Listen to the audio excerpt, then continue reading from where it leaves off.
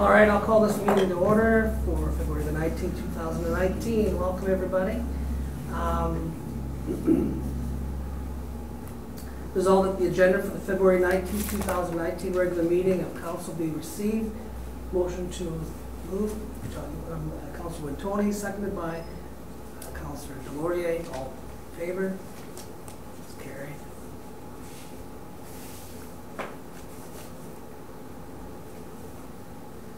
Resolved that the minutes of the February 5th, 2019 council meeting be received and approved. Moved by Councillor Moriaux, seconded by Councillor Wintoniw. All in favor?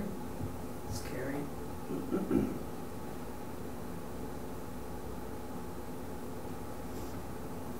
All right, for receptions and delegations, we'll be resolved that the public hearing for Bylaw 2, 2019 be called to order 7:31 p.m. Moved by Councillor Friesen, seconded by Councillor Delaurier. All in favor? It's carried. Okay, so we all see here the public notice that went out in regards to the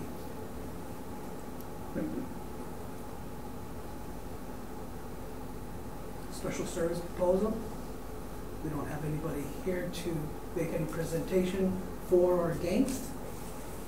Any discussion of council? Councillor Delaurier. Not on the topic of the hearing, but on how you open here. Isn't there a preamble you're supposed to do a back and forth for a hearing? That all section such and such has been adhered to? That's a zoning. Oh, that's just for zoning? Yeah. Okay. All right. Just want to make sure we're legit. Okay, thank you. Any other discussion? And I just wanted to comment just for the public. I've had some people ask me that they thought that this is something new, and this is a separate bill that they didn't, see before. But of course, this is something that's not new, and it's been ongoing as we update it each year, and so it will be presented to them on their tax notice. Resolved that public hearing Bylaw 2, 2019 be closed. Moved by Councillor Moriaux, seconded by Councillor Whyte. All in favor? It's carried. Moving on, we have Bowsman early learning. Yeah, there's people. Yeah. Oh, Just in the public hearing piece, when did we decide to have a public hearing today? I don't remember talking about this today. This would have been done. There's, I think it's a minimum required notice that administration would have put out. No, but it says council. I'm just asking when we did it. I don't remember ever hearing it before. I remember getting the notice in the mail.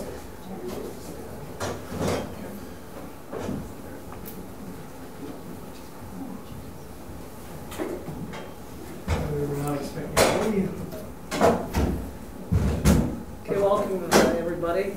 Find yourselves a chair. So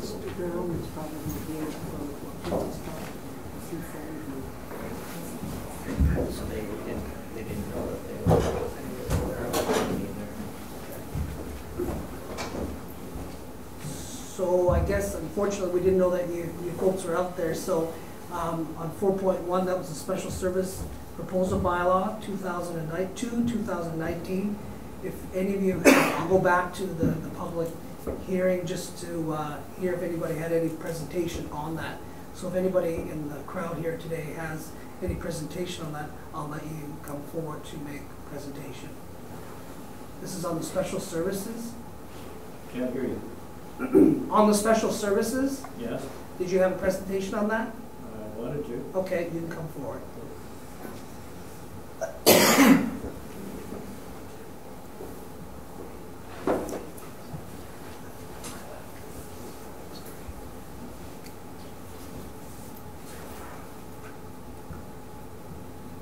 Where do you want me to be? Right here. Right in front of you. You bet. State your name and civic address, please. Okay. All right, I'm Don Brown. I have a house on 216 2nd Avenue South. Okay, thank you. And my issue is with the type of taxation. And I would be in favor of putting recycling and garbage on the mill rate instead of by parcel. I guess I'll carry on. And I guess you don't want to know my reasons why. Well, I just think about the old age pensioners living on old age pension and security. They're living pretty tight. And you know, most likely they gave everything they had to educate their children so they could, you know, get a decent job. They maybe not had the opportunities we've had. I think we've been very fortunate. Now this generation needs to help out. Most have had a good paying job, and many in the town on the public payroll and good pensions, and they were fought for and they deserve them. A mill rate increase is much more fair taxation. Together we can make this town a good place to live, and we all can have the benefits of a community. If we need equipment to do the job of providing services to the public, I for one would be willing to pay more tax. To do otherwise is the road to poor town and division of the town. Anyway, that's my take on it. And I know you've got the enviable job of wasting money, so that's. Okay. Do you have any comments from council at all? You just told us that it wasn't going to be an increase. It was the same as it always has been? There is a slight increase. A slight increase. 2.5%. Okay. Okay. All right. Thank you. Go Don? ahead, Councillor Gray. Don? Don? Yeah. Sorry. Sorry, did I walk away on you? You did. Yeah, we've talked about this a number of times, so I just wanted to, because I don't think your message was clear. It's not the increase or not increase that you're objecting to, No, it's the not a bit. process It's the process. of charging flat fees per residence as opposed to charging everything based on the mill rate the way it was previously. That's right. And your objection is primarily based on the fact that there are persons who are less capable of paying for it? Absolutely. And is that because you think that people with less income will necessarily live in less expensive housing? I just think that people that are living on there, the increase is much more pronounced than somebody that has a good wage, good pension, and has better means to handle it. I can't remember the history lesson, but way back when the country was being built, I don't know, it was the Catholic Church, they assessed them all a fee. Some of them didn't have anything to pay it with, so they had to leave. So, you know, the mill rate was figured out to be the fairest way to tax. Nobody likes to pay tax, but if you're getting value for tax, there's no problem, because when you go down to the gas pump, you pay it.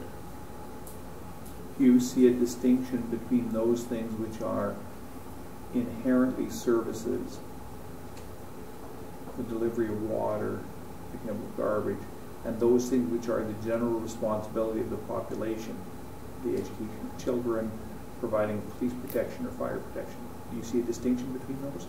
No, I don't. We need them in the town, because if you don't do that, you're going to have part of the town over here. Pretty soon I don't want to go and work for them because they don't pay their share. We're all in this together. And it's the same as buying out of town. We need to support ourselves. Well, I agree with that. I'm just having trouble with the analogy You're not suggesting that town employees are picking and choosing which areas they go No. to? No. Those are the only questions I have. Okay. Any further? Councillor Whyte. Just a comment. Thank you for being concerned about other people, because we don't have that concern, which I know we do here, and these people do here obviously also. I appreciate that so much. Well, I thank you, but we need to take, as people, take more interest in it and say, oh, it doesn't bother me, we'll just go on. I think everybody needs to be educated on what's going on. I don't know what you guys do, because I can't know. So, anyway, thank you. Okay, thank you, Mr. Brown. All right, we already closed the hearing, so I'll move on to 4.3. Oh, sorry, do you have one as well? Okay, sorry. State your name and civic address, please. Karina Madrid, I live at 708 2nd Street North. So I concur with what that wonderful gentleman said, so to speed things up, it would just put me on the same page. But I have a question. The letter that was sent out said that you're looking to pull the fees from the general mill rate. So does that mean it's going to show up on the property tax bill clearly identified as another fee? Yes? Great. Then does that mean, if that were to proceed as you've proposed, that the general mill rate would then be reduced for a single family home by $151.50? Councillor Delaurier. I guess, and I think there was a lot of confusion out in the community on this. Last year, the same fee applied. It's applied for about the last 4 or 5 years. Last year was about $146, so it's only going up by about $6. It's going up by $366. I did the math in a single family home. Yeah. However, if you do not reduce the general mill rate, but put an additional fee for garbage and recycling, that means it's actually going up by $151.50. Right. So the reduction you'll see if you look back, I think it was in the 2015 tax year.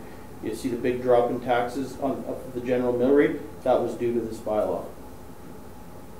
Okay. But again, if the general mill rate, where you're currently putting those fees in, is not reduced. We're not currently putting those fees in on the general mill rate. They were put in on the special services bylaw that was passed 2 years ago. This is about the 4th year of the special services bylaw. Okay, so they've been pulled out of the general mill rate for about 4 years now.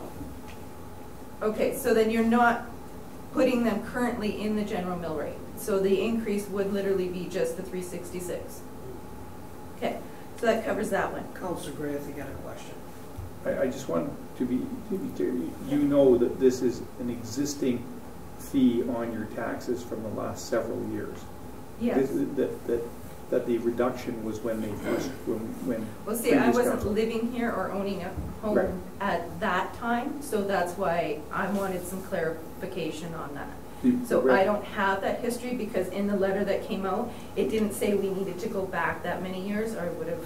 The revenues from the general mill rate Mm-hmm. are not used for, well, actually it's not true, about 6% are used for subsidizing the Mm-hmm. garbage. So there's some extra. The intention over time, when they passed the bylaw in the last council, was to eventually have garbage and water, if we ever do an application with Public Utilities Board, water and garbage paying for themselves as an independent assessment. Okay. Just want to make sure you do that. Thank you. And I'm not sure if this is the place to bring this up, but I figure since we're talking garbage and recycling, is it a requirement for this in this town to have a garbage can with a lid in order to have the service? For pickup, you mean? Yes. Yes. Okay, then I have an issue, because when my garbage gets picked up, the garbage man does not put the lid on properly. So on a windy day, if it wasn't for the lovely neighbors I have, I'd be going out and buying a new garbage can because my lid is blown away 3 blocks down and I no longer have a garbage can lid. So is there something we can do about making sure that when the garbage is being collected, that the staff is doing their due diligence to make sure lids are put on? So I'll just remind you just to stick to the items on the, well, that's the why hearing, I but was, you can bring that forth to Mr. Poole. Okay, and so that is a then relay different, that. okay. Then I'll just jump to the recycling, because spilled garbage is the other one, but I'm presuming it'll go in the same spot. So recycling, I'm in Area 1. I'm a Monday pickup. Recycling currently operates by the day of the week. It doesn't change like the garbage collection. In the 2018 year, there were 6 months where recycling fell on the week of a long weekend, which means I only got recycling pickup once a month for 6 months. So, are you guys going to be prorating the recycling fee portion of this for those of us who don't get the collection 24 times a year, but only get it 18? Because this month is a lovely example, because pickup was the 4th. We had a snowstorm, trucks weren't out, I understand that, but I still didn't get my pickup.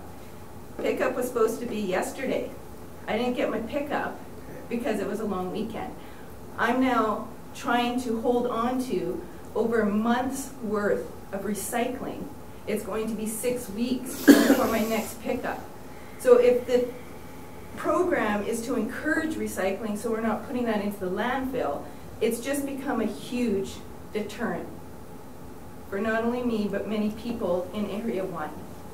And recycling right now, just to tell you that it is I under read the review article. right now. We do have some issues that we're dealing with Yeah. the lines, not to throw them under the bus, but definitely there are some issues there that we're dealing with. I did read the article in Star and Times, so it was something I wanted. One, I'd like to see it fixed, because either we need to change the days like the garbage so that everybody gets fair, equal pickup, because 6 times in the year, and I'm getting taxed the same as everybody else, but I'm not getting the same pickup service. So, in all honesty, why should I be paying the same fee for something I'm not getting? So it's either working it out so it changes like the garbage pickup, or you know, maybe working a little harder on those particular weeks. The committee right now is reviewing it and trying to come up with a solution to that, so that'll be coming in because days. Area 1 is always the one Area that 1, suffers. there are lots of complaints and we feel your pain. So Is that on the Transportation Committee's agenda to deal with that equity? That's right, yes. Then we'll leave it for them to provide a report. Exactly. So, is there anything further then? No, those were the two I wanted to bring up with this recycling and this garbage, because if I'm paying those fees, I want the service. Thank you very much. Councillor Moriaux. So just as chair of the Transportation Committee that deals with the recycling stuff, just like you probably saw in the paper that there was a request for proposals for recycling collection to address, and part of that RFP, what the committee is looking at is to deal with and solve and address all those issues that you just mentioned. As long as that's on the list, then I'm happy. It's right up on the top to deal with that. So Excellent. that's the reason why we have the RFP out. Okay, thank you. I appreciate that. Okay. And thank you for your other email today. All right, anything further? Oh, Okay. anybody else? All right. I'm good. Thank All right.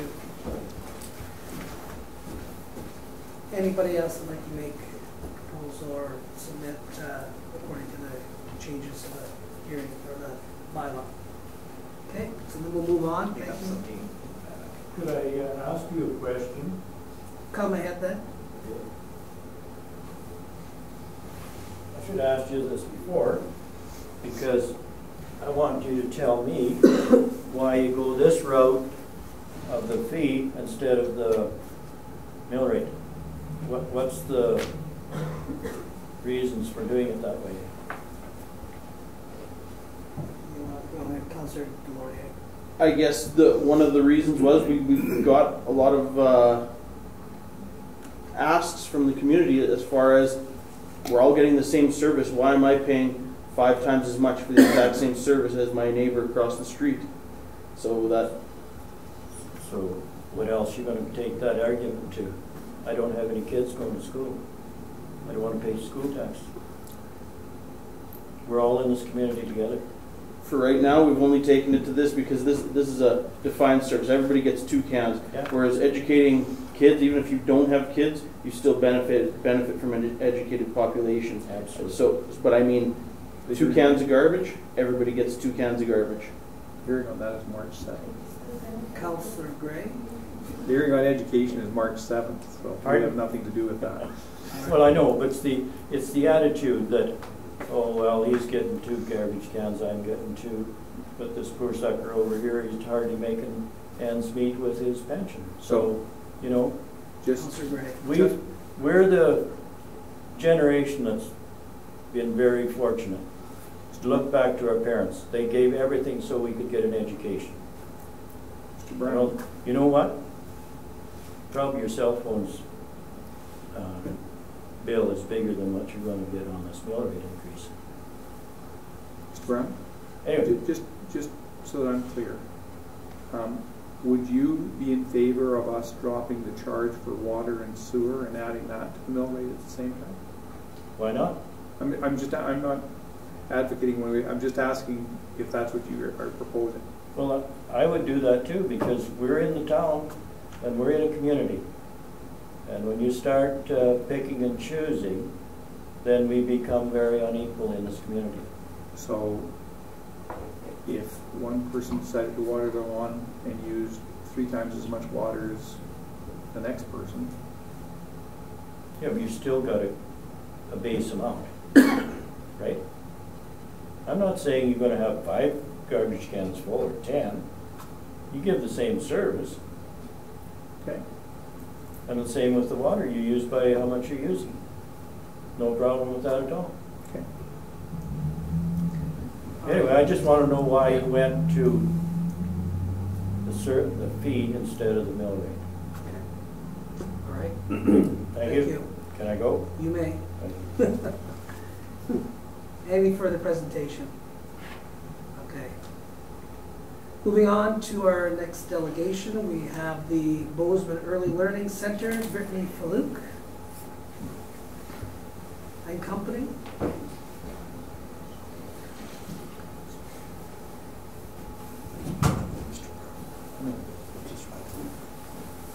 Welcome to council. Thank you.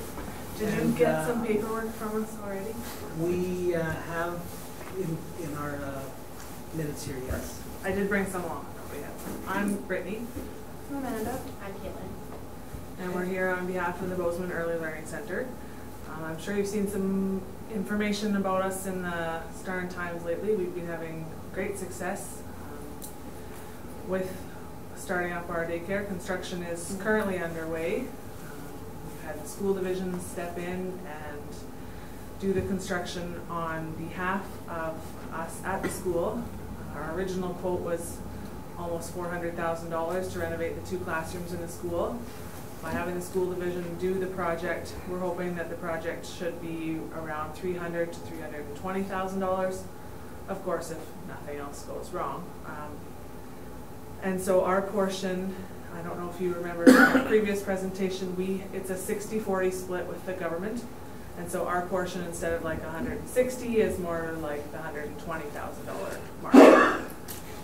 We have received multiple donations, which are listed below. And we've been quite successful and are almost at the technical 40% amount required to open the daycare if absolutely nothing goes wrong with construction and we have no increased costs. However, we have $0 to put anything in the daycare. The construction of the daycare is basically the walls, the floor, the kitchen cupboards required, and that's it. We need a fridge, a stove, a commercial dishwasher, a triple sink, and then of course your cribs and playpens and toys and everything else. So we're here asking to receive $7,000 towards the purchase of the fridge and the stove and the commercial dishwasher for the daycare. Okay. Anything more? I don't think so. Okay. From the other 2 ladies? Nothing to add? Okay. Questions from council? Councillor Whyte. One is a wonderful project. Thank you so much for your energy in trying to making this happen. Can't speak for council, of course. How does this help the town of Swan River? I think I have some ideas, but you probably have many more. Well, for starters, once we open, we are 100% covered in our operating budget, so we will be self-sufficient, and that'll bring 3 new jobs to Bowsman that there wasn't before. So those 3 people that are working, of course, will spend all their money in Swan River because there's nowhere to buy anything in Bowsman.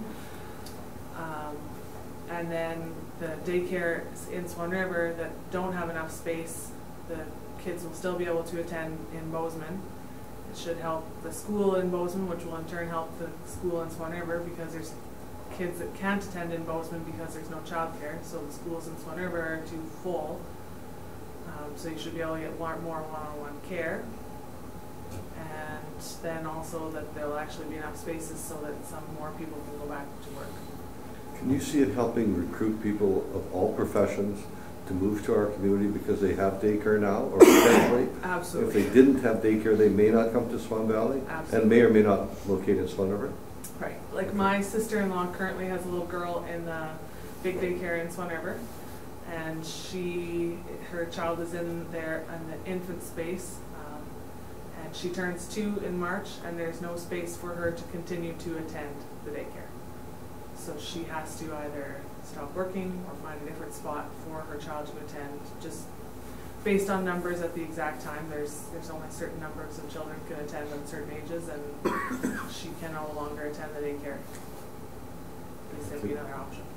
Councillor Moriaux. Firstly, commend you guys on the project. I don't envy you on that project. It's very well done. But I'm just a bit of insight here and stuff like that. I see like you have the $7,000 request. How do you propose we address going forward if we set this precedent from when other daycares or entities come forward with similar requests? How do you propose us to deal with that? Because this would set a precedent and open the floodgates for other organizations to come to council to purchase these, where we're already on a tax. Funds are tight and things like, and all that. So like, if this is granted, I can guarantee almost that there are other daycares are going to be coming to the town council for similar requests. Right. How do you propose we address that? Like, how do we pick and choose and decide where we're allocating dollars while trying to maintain tax rates at a reasonable level? I have no idea. I mean, I guess oftentimes Swan Valley West and Minitoba and Mountain have to help in projects that happen in Swan River. So I don't know if this is one of those, I don't know how you word it, but you help them a little bit so that they continue to help you in your further endeavors. Like Swan Valley West has already given us money, Manitoba, Bowsman has already given us money. This is maybe just a show of faith that says we're all in it together. Any further question? Okay, council, there'll be something that council will have to talk about, but we thank you for your time, and we'll be getting back to you. Perfect. Thank you. Thank you. Thanks for coming out. Okay, moving on, 4.4, homeless shelter presentation, David Guldie. Good evening, David. Good evening.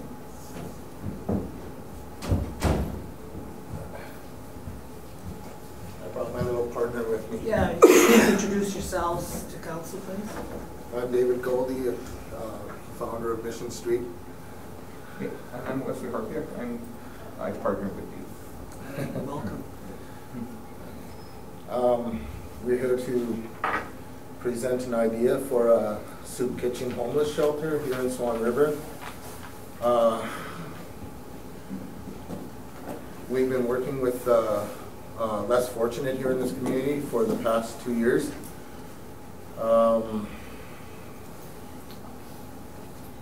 I know that we're not the only people that see that there is a need for some sort of help for these people.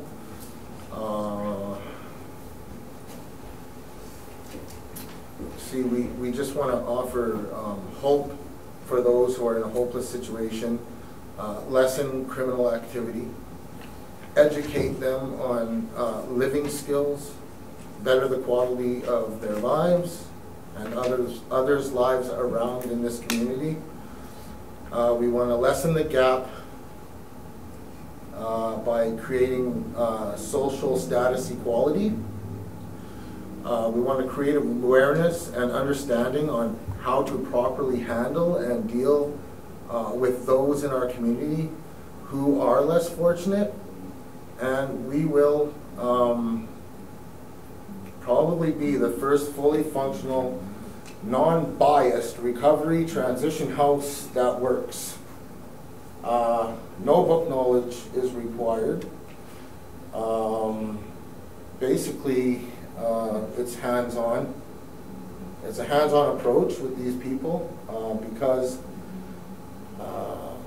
you have somebody in the mix with you that has come out of this situation from a big city and knows what it takes to handle these kind of people and what we need to go forward with what I'm proposing that we should do in order to handle our situation in this town.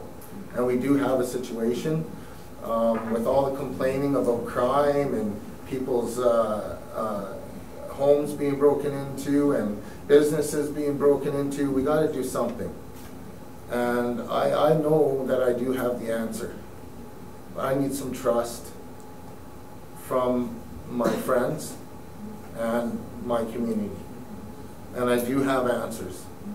I do have answers because, like I said, I've been there. And I know what it takes. I know what it takes. So what I'm asking is for an operation cost of to purchase the building, $75,000. It's you know, it's already there. It's made. It just needs to be purchased. You don't have to build it. There's no, you know, $600,000, $700,000, $800,000 fee here for a building. There's also going to be maybe a little bit of a cost for renovation for the building because it would require a commercial kitchen, and also it would have to be structured for housing and code. So, you know, that would cost probably another $200,000 because we have companies in this town that are willing to give us free work. Come in and do the construction for us for free. No fees. Just they want to come in and donate and help get this project up and running. And so I don't know how much more I can say about this, but I do have answers if you guys need them. And I do have a way that we can work together as a community and actually bring this town closer. We don't want a social status. We don't want those against us against them, middle class, higher class, lower class. Let's try and create equality and work with these people. Work with people that are struggling. I mean, it's easy when you're on the top, man, but when you're on the bottom, where do you go? But more down, more lower and lower. I mean, we got to do something. Okay. Thank you for that, David. Any questions of council? Councillor Whyte. Have you approached other entities to provide you funds? The G3, for example. Right now, I wanted to approach my town, the place where it's happening. I don't really, like, this is my first crack at the can. I'm not going to say I have all the answers, you know, structurally with the government and who to go ask for money. I don't know, but I'm trying to start where I know where to start. So, Councillor Friesen. I just have one question. You're mentioning here that there'd be a rental fee. yes. Oh, yes. Where would these people get $600 to pay you? Well, okay, no, not pay me. No, not, pay. Sorry. Okay, to pay. Yeah. Okay. So this is another thing. This program would be fully, it would pay for itself. The people that are mostly affected by what we're dealing with here are low class, like welfare recipients. So how they would get the money to pay for rent is through the Manitoba government. I mean, let's just face it, that's what we're dealing with. But it would be fully sustainable unto itself. It would, you know what, I don't know if somebody would come alongside with me, teach me how to do the ins and outs of the financial bit, but we could have this fully sustainable and the town would be making money off of this. It would give back. That's the whole purpose of this, is to give back. So, I don't know if you guys know where BG's dental office used to be. On, I think it's 5th, 6th? Anyways, that's the building that I was inquiring about. I've been in contact with the owner, and she is willing to give me that building from $101,000. She is willing to give it to me for $75,000 because she really likes this idea. I could probably, maybe, I'm not sure if I could get her any lower, but yeah, we'd have to do a little bit of work in there. But like I said, we do have companies that have come forward and they're willing to donate work. Yes, sir. Delaurier. I applaud you on your efforts here. I can tell your heart is totally in the right place. Have you spoken with any? But you've acknowledged that there's probably a lot of fine details that still need to be worked out. And as far as even operational wise, have you spoken with any existing missions like Salome Mission in Winnipeg or places like that can offer you some sort of guidance in this process? Yes, I have. 2 years ago I did. All they said is take the bull by the horns and go. That was their advice to me. That's your community, not ours. So you're on your own there. But this is what I can tell you. Take the bull by the horns and go for it. Just put it out there and ride. Hold on for 8 seconds. So that's what I'm doing. Councillor Moriaux. Once again, totally support the project. I understand the concept and stuff like that. But $300,000, that's a lot of money. It is. For myself, for sure, it would be just like me going to the bank asking for money to set up a new business. We need to see like a completely detailed business plan of what you're looking at, what costs, our cost estimate, estimates from contractors, things like that, so that it firms up, so that it's not numbers pulled high from the sky. Okay. It's actual data that we can see. Unfortunately, for me, the days of a spit and a handshake of things going on, we need to see where, like, if this is a viable project.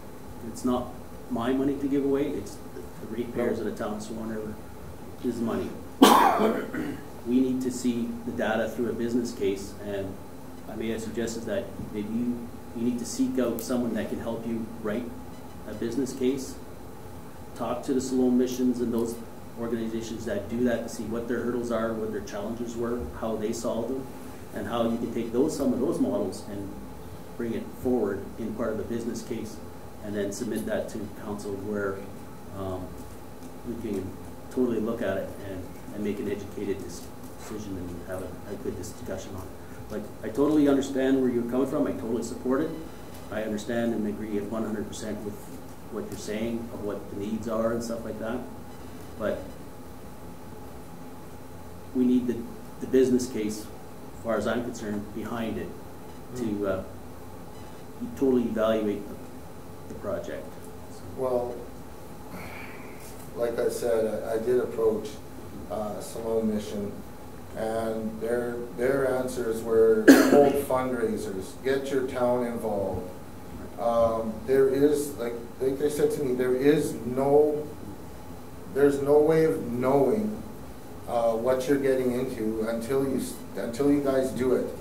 And if we could just, like, you guys keep on using Salome Mission as an example, well then, like, look at what Salome Mission is doing in Winnipeg. That could happen here. And you know, I think that we have a better opportunity to set people free from what they're dealing with out there, instead of having them rely on this, that it could be a gateway from poverty into living a lifestyle of work and basically responsibility. You know, like okay, you're saying 300,000 is a long shot, but I'm saying that you take 100,000 from one infrastructure or 100,000 from another infrastructure, you got a starting block. Like, you guys are sinking how much money into two infrastructures? Why can't you just take a little bit and let's get together, somebody, any of you, let's get together and let's work on this. Councillor Gray. Do you have any people that you've partnered with, other organizations in town, anybody who could provide some of the assistance that you seem to need? I think I'm the first one that's doing this. So, like this, I'm not talking about rehabilitation centers. I'm talking about a homeless shelter, soup kitchen / rehabilitation center. So no, I've never found anybody that's on this page with me. I'm sorry, I was unclear. It's my fault. I apologize.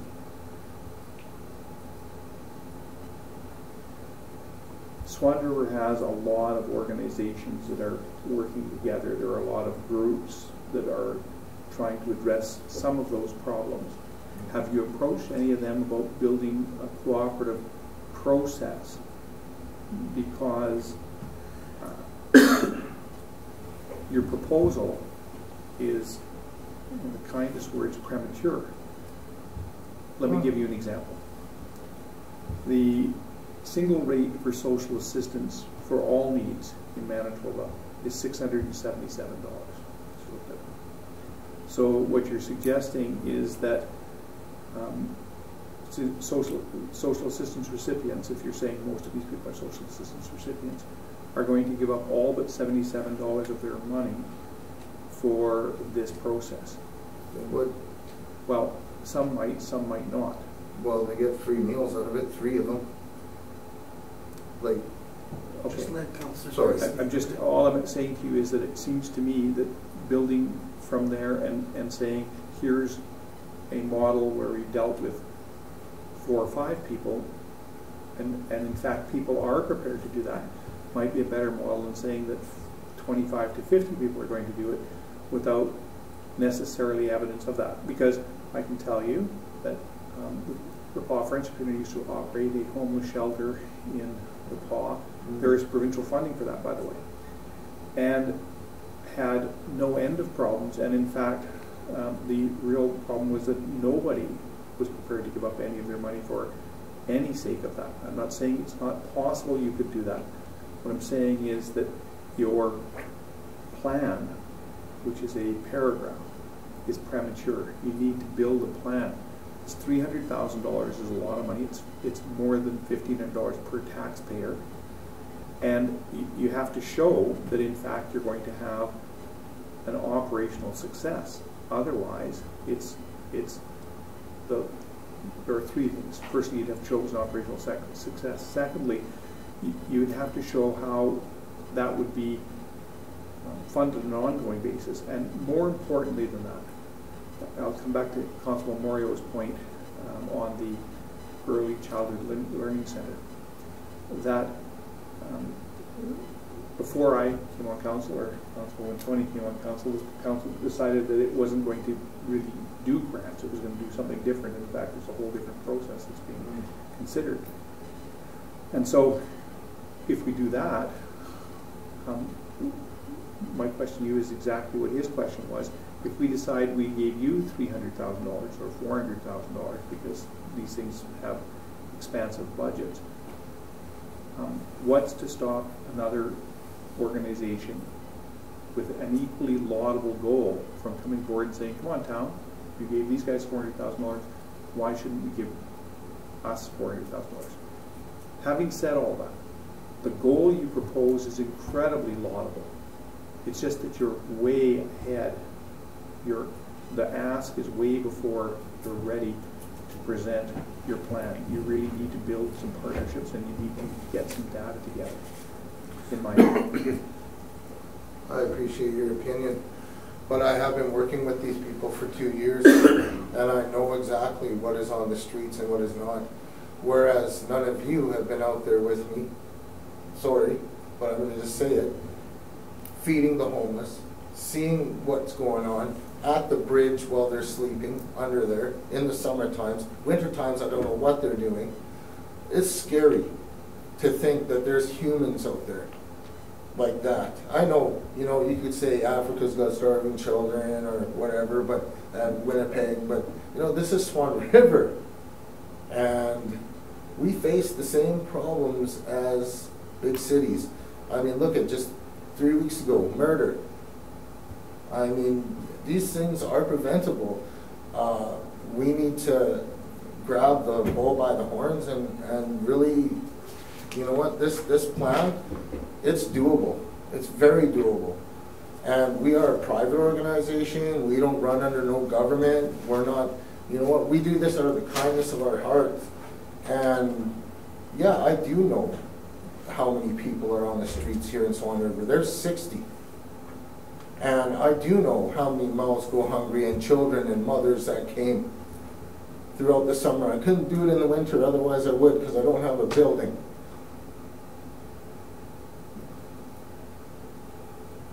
So yeah, I do know. And I'm not premature. I know. Okay, so David and Wes, we appreciate your presentation, and I think that council will have a discussion further about it and respond to you and any other further questions, okay? No, I thank you guys for having us here, for your time. Thank you. Thank you. Okay, so moving on to 4.5, Swan River Handi Transit Van 2018 Draft Financial Statements and Audit Report. We have Mr. Gnida with the Pascal Hardy Company, ISI.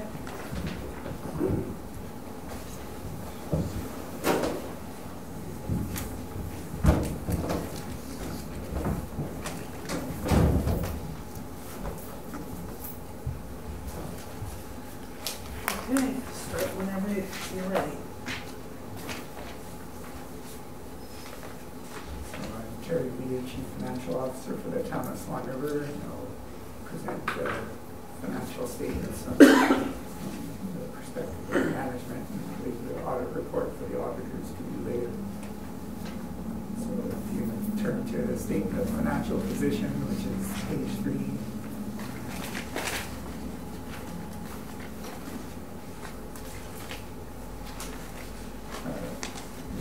Financial assets, which are cash and other items that will become cash, accounts receivable, become cash when the money is collected, and the province of Manitoba grant receivable.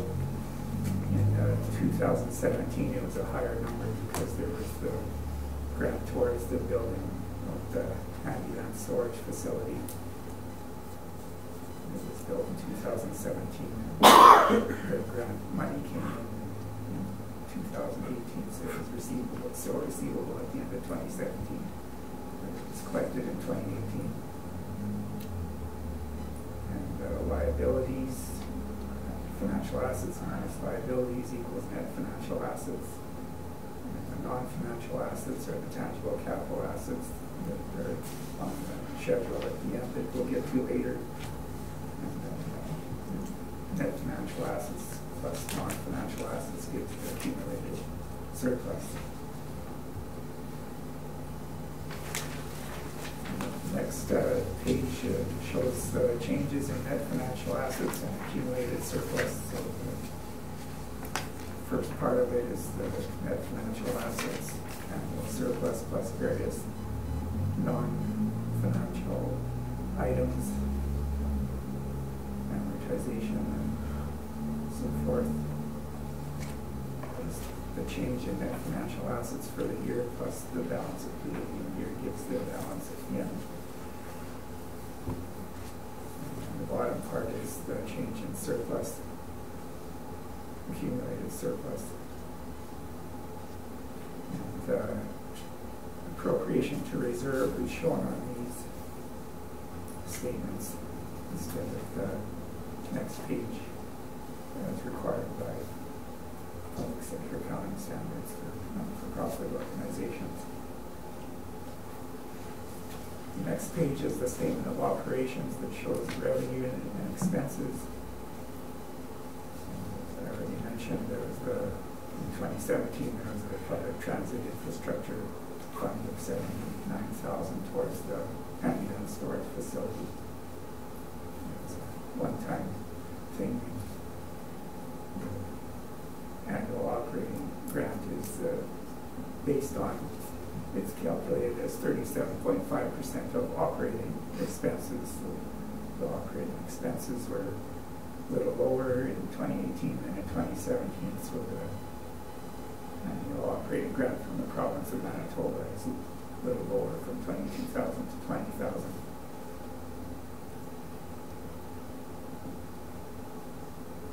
There's the grant from the province, the grant from the town, and user fees are down slightly from last year, from 13,000 down to just under 12,000. Expenses are all pretty much on par with budget. For rent that's paid to the town of Swan River, we budgeted only for utilities and insurance out at the storage facility in the town yard, but upon further reflection, recorded an amount for office space rent here in the town office. And since the grant from the province is based on 37.5% of expenses, then we want to maximize the expenses. So $200 a month was recorded for office space rent here for the dispatcher.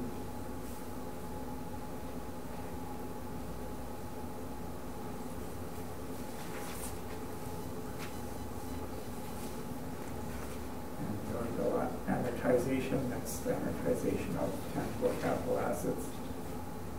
It's in the capital fund, but part of the mini Handi van is used for bylaw enforcement and animal protection services, and so a portion of the amortization is charged to those departments on the town and shown as a recovery in the operating fund here of $3,000. So the annual surplus is a small deficit in the operating fund of $164. So pretty much almost broke even.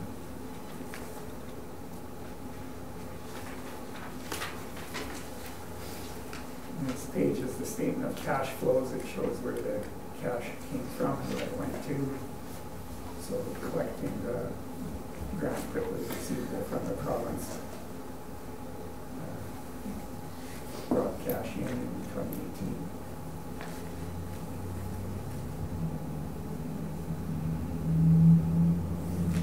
Most of the town holds the Handi van's funds in its own bank account, so the only cash that the Handi van has of itself is the cash paid fees in December that didn't get deposited until January, so that's the $184.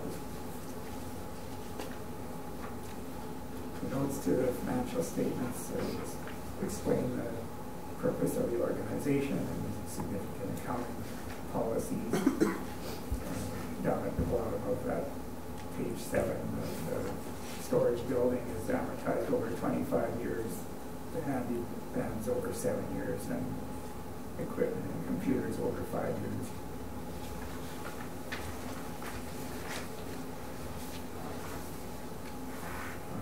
last page there, note 3 is explains the province of Manitoba grants receivable. I already mentioned that the annual operating grant is 37.5% of operating expenses. So that's 53,000 for 2018. And operating expenses are 53,000. The grant is 37.5% of that, so that's 20,000. The province gives an interim advance payment of 10,000, and so there's a balance expected to be coming from the province of 9,800.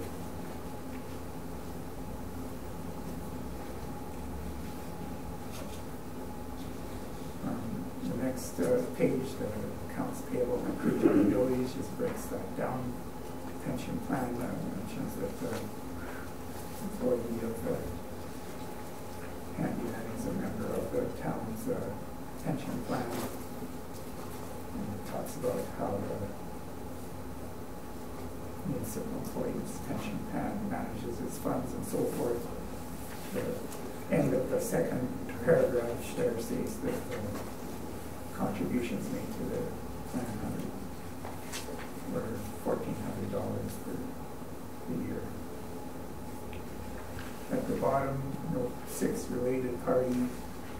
The Handy committee members consist of the members of town council, so as such the organization is controlled by the town.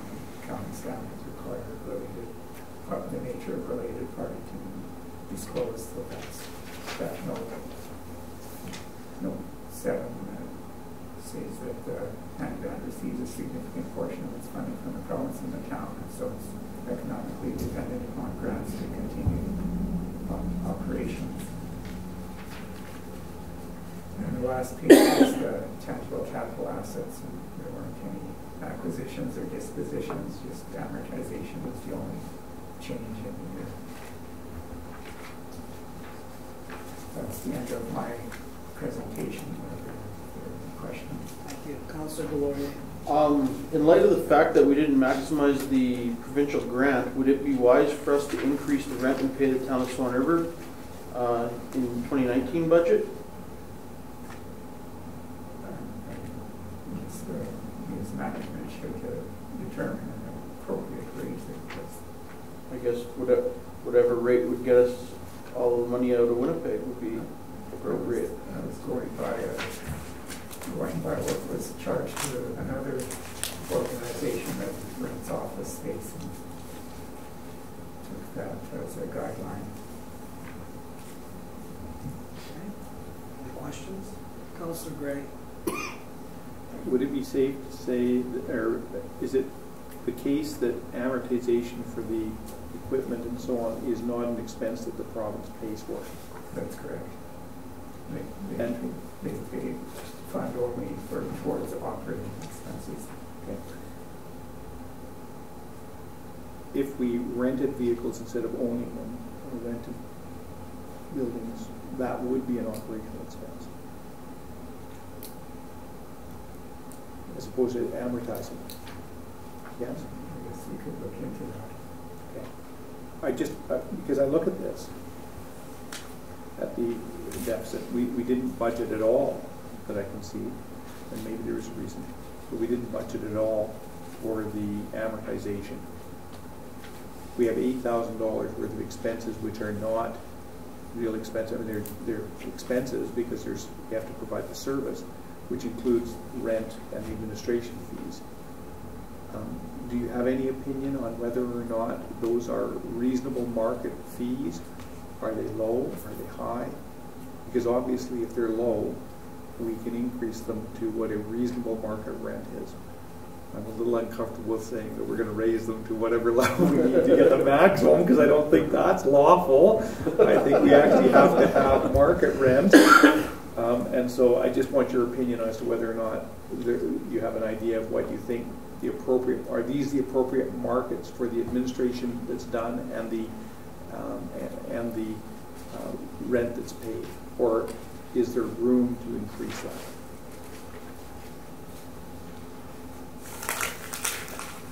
Well, like as Terry said, he compared it against another organization that rents office space from the town of Swan River. So I would say what like the number he is using is fairly relevant at fair market value.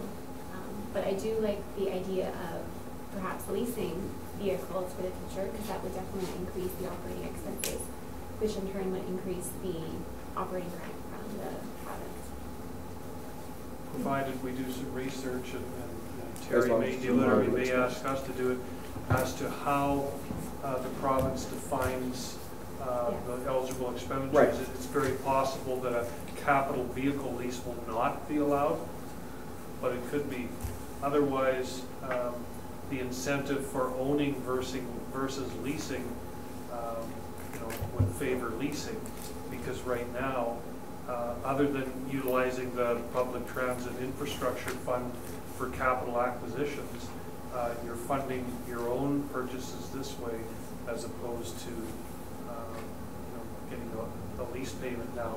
At the end of the lease, it would depend on whether it's defined to be a capital lease or an operating lease, whether there's a fair market value purchase option at the end of the lease versus a $1 purchase option. So a little bit of research and discussion with the province would be in order. I should explain that the province does have a handy transit vehicle replacement program, and the town did receive monies from that for the purchase of the larger handy van, but those monies were not available for the mini handy van.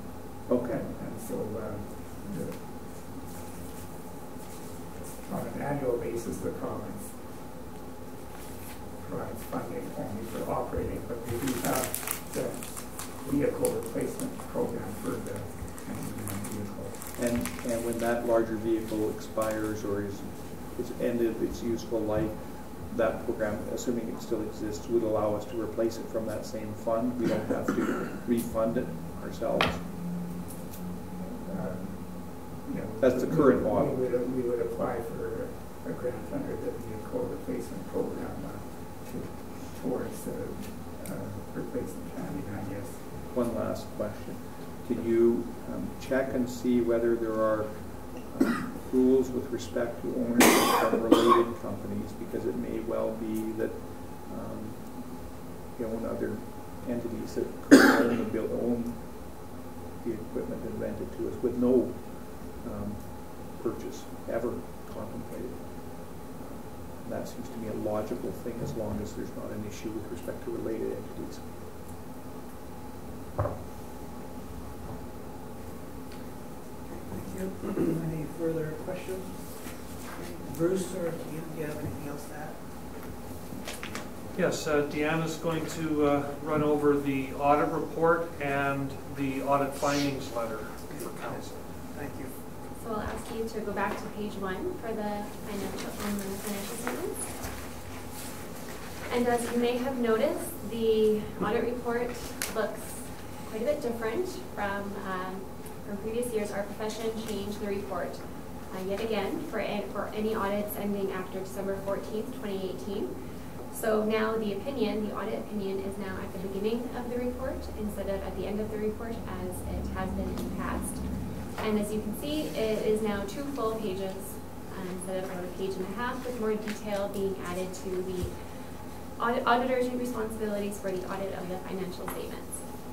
So that's something I just wanted to point out. So the first section is the audit opinion now.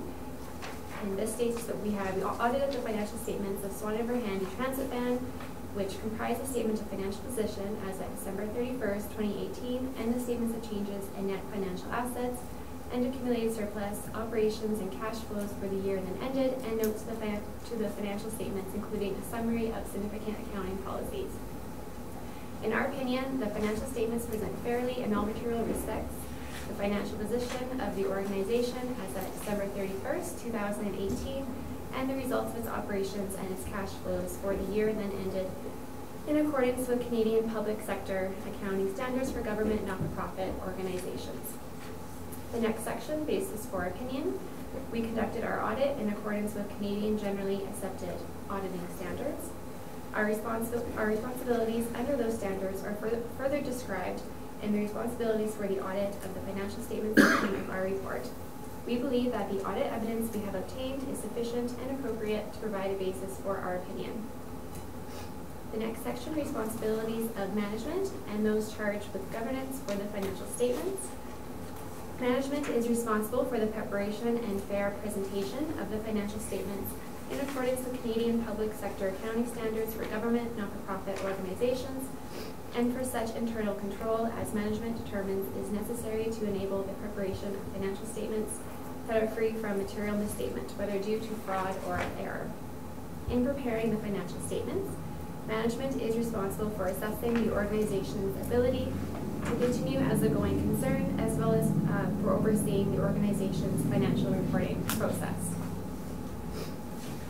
So the last section describes our responsibilities for the audit of the financial statements. Our objectives are to obtain reasonable assurance about whether the financial statements as a whole are free from material misstatement, whether due to fraud or error, and to issue an auditor's report that includes our opinion.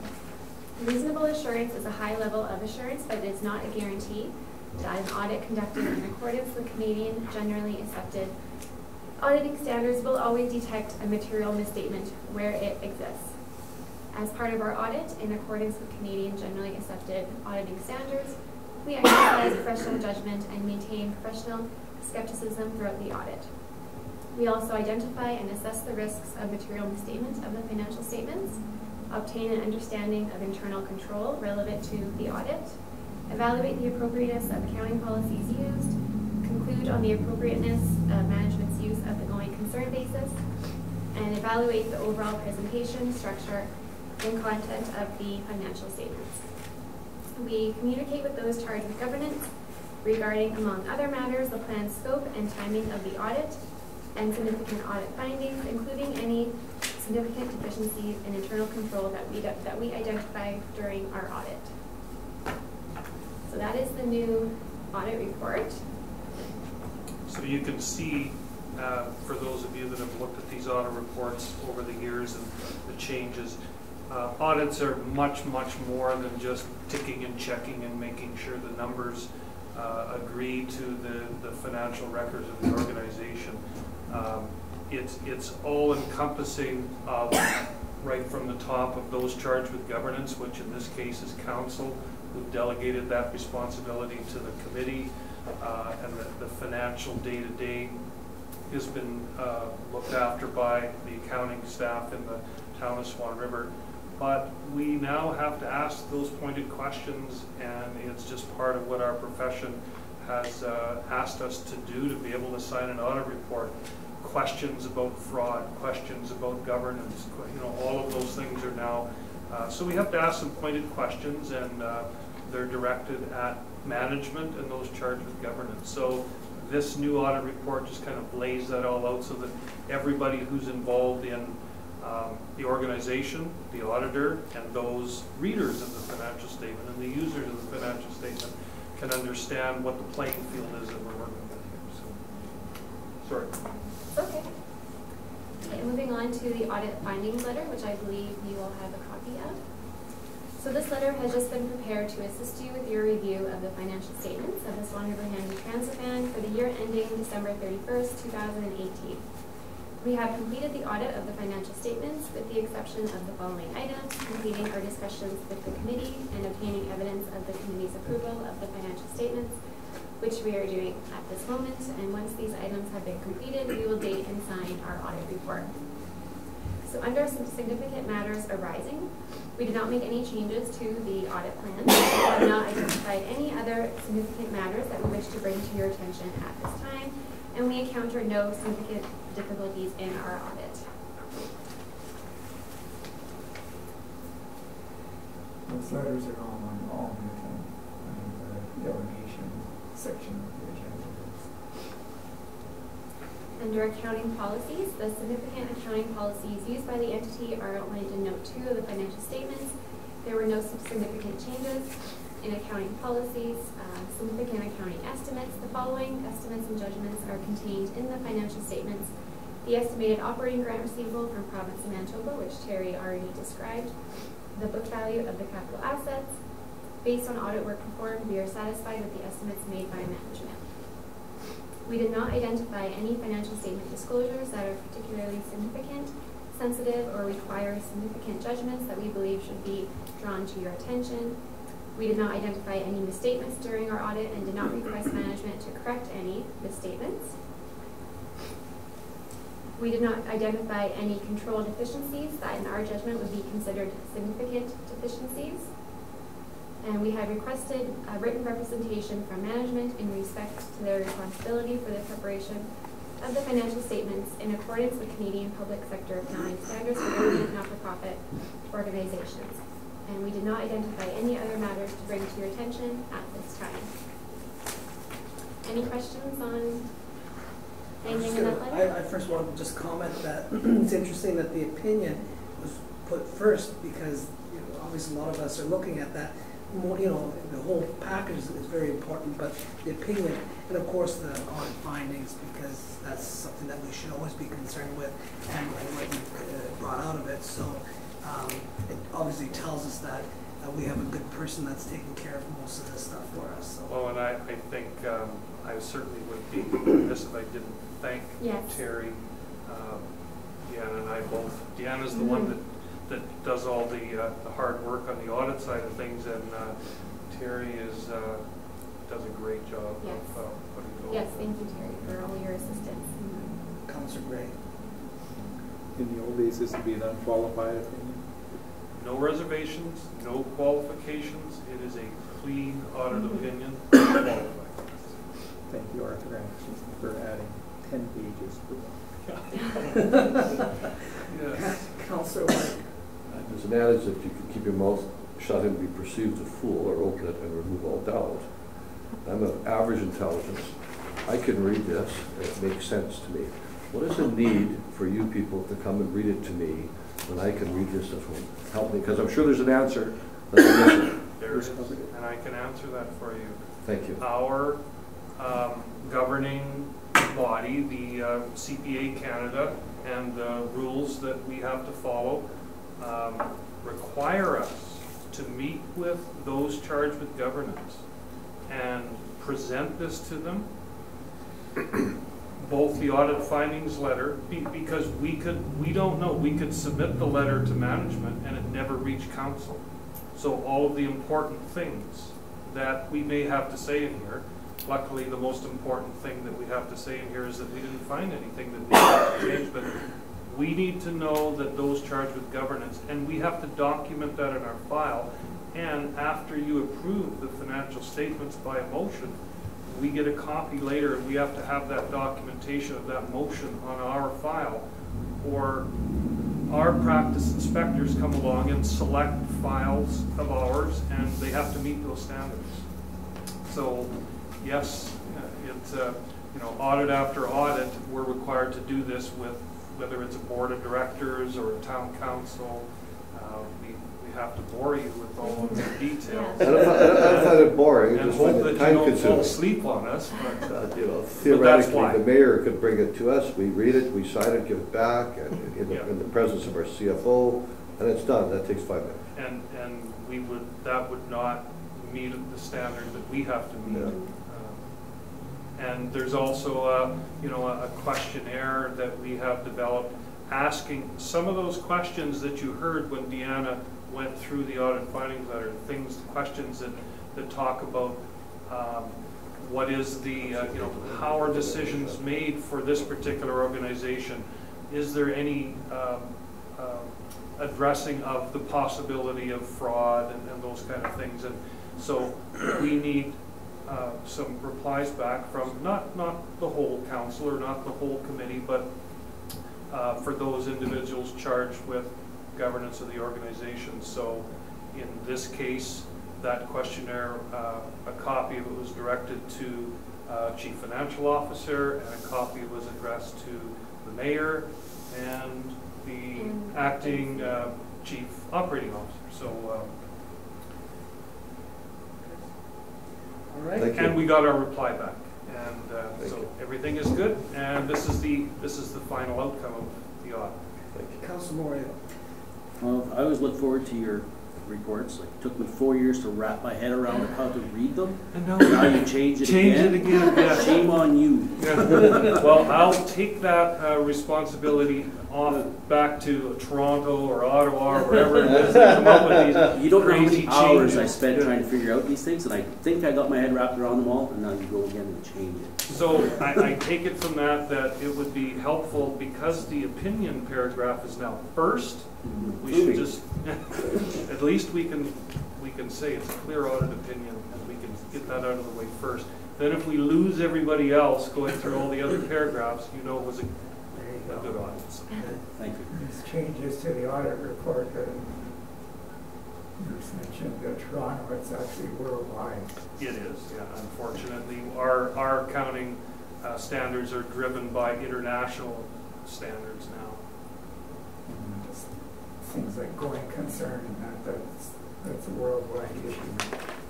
And the public has demanded more from the auditors in these reports, and that's why it's doubled in size. All right, well, if that's everything, then we thank you very much for coming and all the work that you've done. We need a resolution to accept the audit. Isn't that the whole point, that you had to have that, otherwise you can't sign the letter? Isn't that, I may have missed it, but that's what I thought. Yeah, I have it all ready to go here. I'll move that. And Terry has the one that needs your signatures. Okay. So if we want then to, with that, we'll just skip to 8.3 and I'll read that resolution. Resolved that the Swan River Handi Transit Van draft financial statement for the year ended December 31st, 2018, together with the independent auditor's report thereon, be approved as presented. Moved by Councillor Gray, seconded by Councillor Wintoniw. All in favor? It's carried. Not sure that we have to approve the audit opinion, but fair enough. Aye. I don't think we So can. that makes that official then.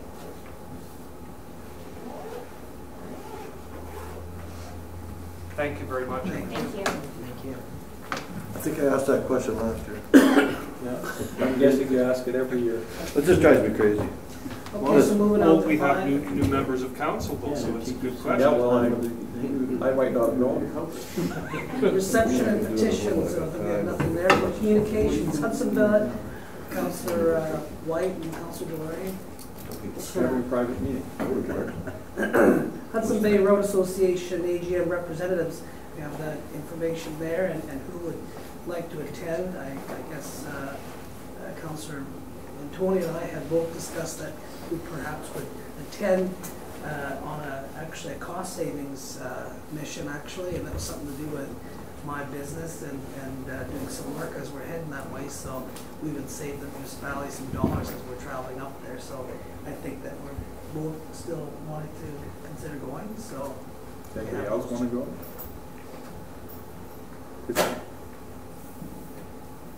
usually a couple of us go to it. I actually think this is this particular group, this particular time may well be an important time for us to make a big splash there.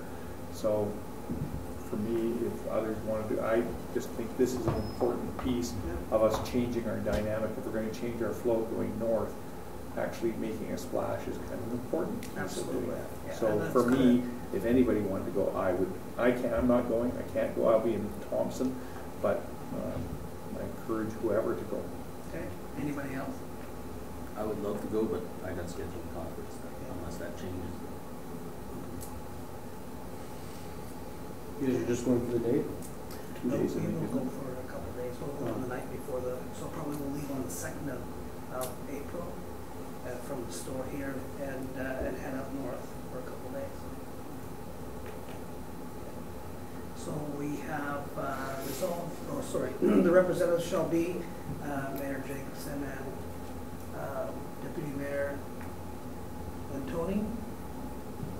Can I have a mover? I didn't have a mover. Have a mover. Councillor Gray, seconded by Councillor Friesen. All in favor? It's carried. Okay, put on 6.2, we have pool hours. Pool hours report. report? Do we have anybody, Councillor Gray, do you have anything to report on that at all, or? Not really, it's there. It speaks for itself. Is this something new that we're going to see on a regular basis? No, this is something that we want to talk about generally.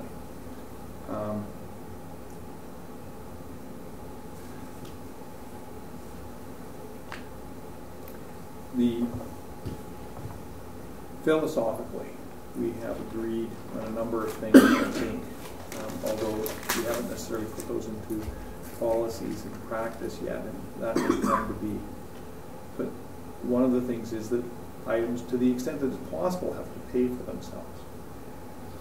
One of the things that was frustrating for me was that we were not able to really come up with a meaningful determination of how many, when people were using the pool, or at least at a rate that was viable.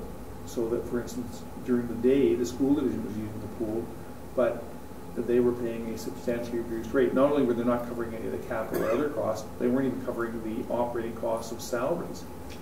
And so it seemed to us, I think, that that should not continue, that we should look at restricting hours of the pool, leaving it open, but restricting hours to reduce costs where we were not actually receiving revenues. There are a number of other policy issues that have to come up.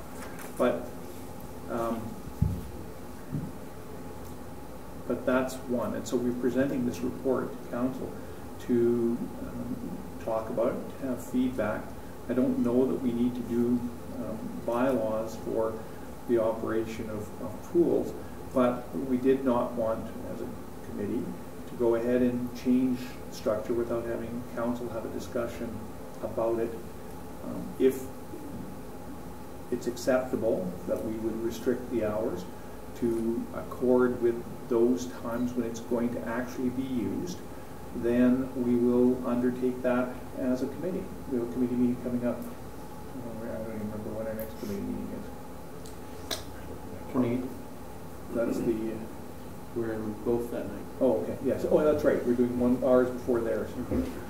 So you have scenario 1 and scenario 2. Yeah, those were prepared by Patty. There is some further debate, but we wanted to present these because this was the starting point.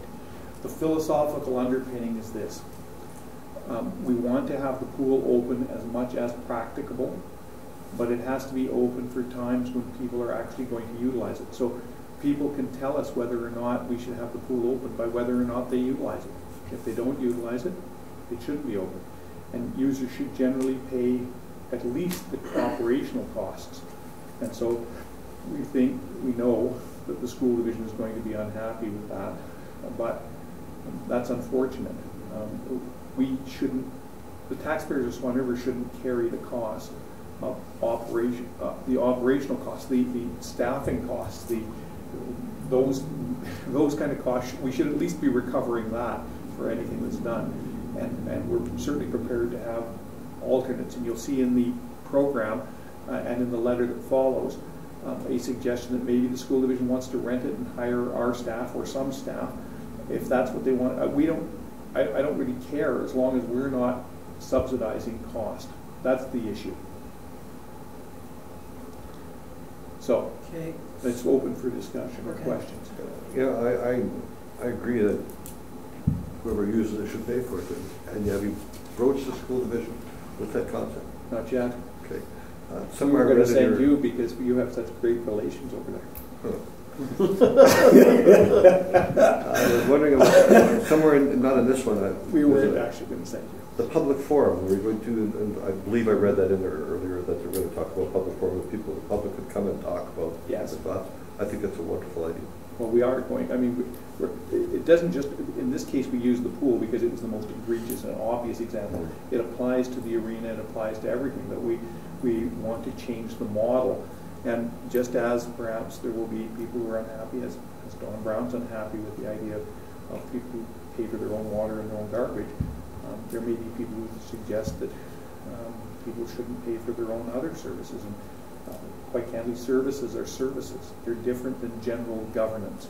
And cleaning the streets helps everybody. policing and fire protection helps everybody, and so we're not going to break those out. But other costs should be covered by the people who use them. That's philosophically the point. There is another piece when we're done that where I have a resolution that may be a bit of a surprise. Okay, Councillor Wintoniw. I just have one thing to add on the pool hours. I'm on the committee and I'll bring it to the committee level, but I did have some concern comments, I guess, from the general use of the public in my sector, in my job, obviously.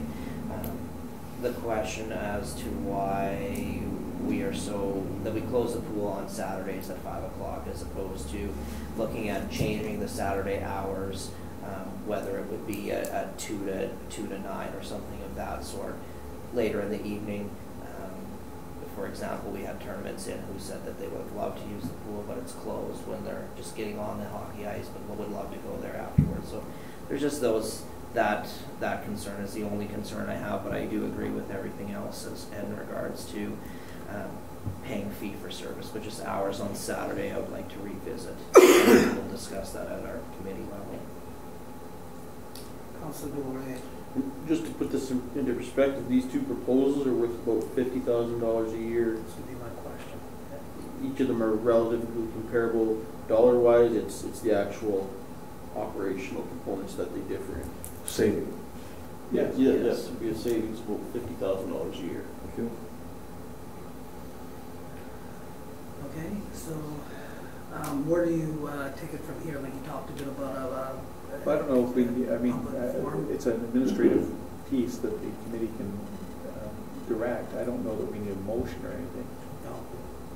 Well, I think we would have a public forum first and right. outline the two options. Oh, no, yeah. And then once maybe an option presents itself to the forefront, we would just pass a motion for administration to adopt scenario 1 or 2. Sure. Or whatever scenario we come up with. Or yeah. So this is a public document, but does the committee want, say, like the report posted on our webpage? Yeah, there's no reason it should be. Everything should be posted. There's no reason it shouldn't be. People have to have the information so they can, if they want to come and complain or scream or even if it's in the preliminary stages, you got things kind of outlined already which direction you're going. So yeah, it's good for people to at least read that and be able to absorb it. And they can complain or say whatever they want. Now, before we post it, I think somebody should send something to Patty or somebody, or Derek should send something to the school divisions to alert them that we're looking at changes and they need to be alerted to that, because I don't want them to first read about it when an angry parent phones the superintendent to say, what's this about my kid's not going to be able to swim next year at school. I think we want to let them know that. I would think that the recreation manager should be doing that. Yeah. Okay, so I guess on that thing we'll wait to hear a little bit more from the committee and look forward to the public forum as well. So this will be ready to and present this to a budget process as well, correct? Yes, this will affect this year. Yes. I assume that the public forum could be within the next month or so. Well, I'm assuming it's going to be in March, that we will be in the process. It's going to be part of the planning for the budget. That's what our plan is. Okay, fair enough. That's our expectation. At least that was, I think the 3 committee members believe that. I'm not sure if it's universally believed. So any other questions from anybody else? There are 2 other issues arising from the pool. Okay. The first is we don't have a community rep, a community rep for the Swan Valley Recreation Commission. One of my colleagues, I can't remember which one, is going to be the secondary rep. I think we're probably all 3 of us are going to be all 3 of us. So we can have quorum at least for the first right, because we wouldn't have quorum. That's right, it was all of us. That's why I couldn't figure out which one it was. So I'm moving that John Wintoniw and Jason Delaurier be appointed representatives to the Swan Valley Recreation Commission. District Recreation Commission, okay. Effective immediately. That's not the way I think it should in the long. You've heard me talk about that. Interim or something. It's just for now we need to do it. Otherwise we won't have quorum. Yeah. Okay. Okay. So, Mr. Poole, you'll put that together there so we can Yeah, just give me a minute. Okay. That's a good idea. At least then you can keep things moving along so we can find those committee or those community reps.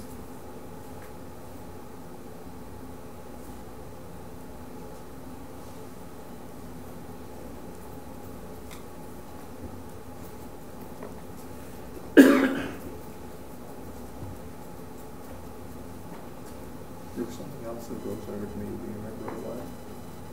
Two other items, I can't remember what. Anyway, that was the only one that was critical. Will be in the minutes further on. I would suggest we not read, everyone's had the minutes, you can read them, there's nothing more to them. Well, there are things that we should be discussing in camera. So it should be a sub-item 621. 621. Okay. Does it show on here? I'll look right now. I just gotta back up and go back in again. Yeah, it's there. Oh, I know. Just gonna back up and go back in again. Just hit refresh. Or refresh, I guess. I just do it. I know what the other one was, but it's under unfinished business. It's all of the things under unfinished business. Resolved that Councillor Wintoniw and Councillor Delaurier be appointed to the District Rec Committee. Is that what we want? I think it probably should say as interim. Well, no, just effective immediately. We can change appointees anytime. Okay. Okay. Right? We can, yeah. Effective immediately. You can change it, but effective immediately. Moved by Councillor Gray, seconded by Councillor Whyte. All in favor? It's carried.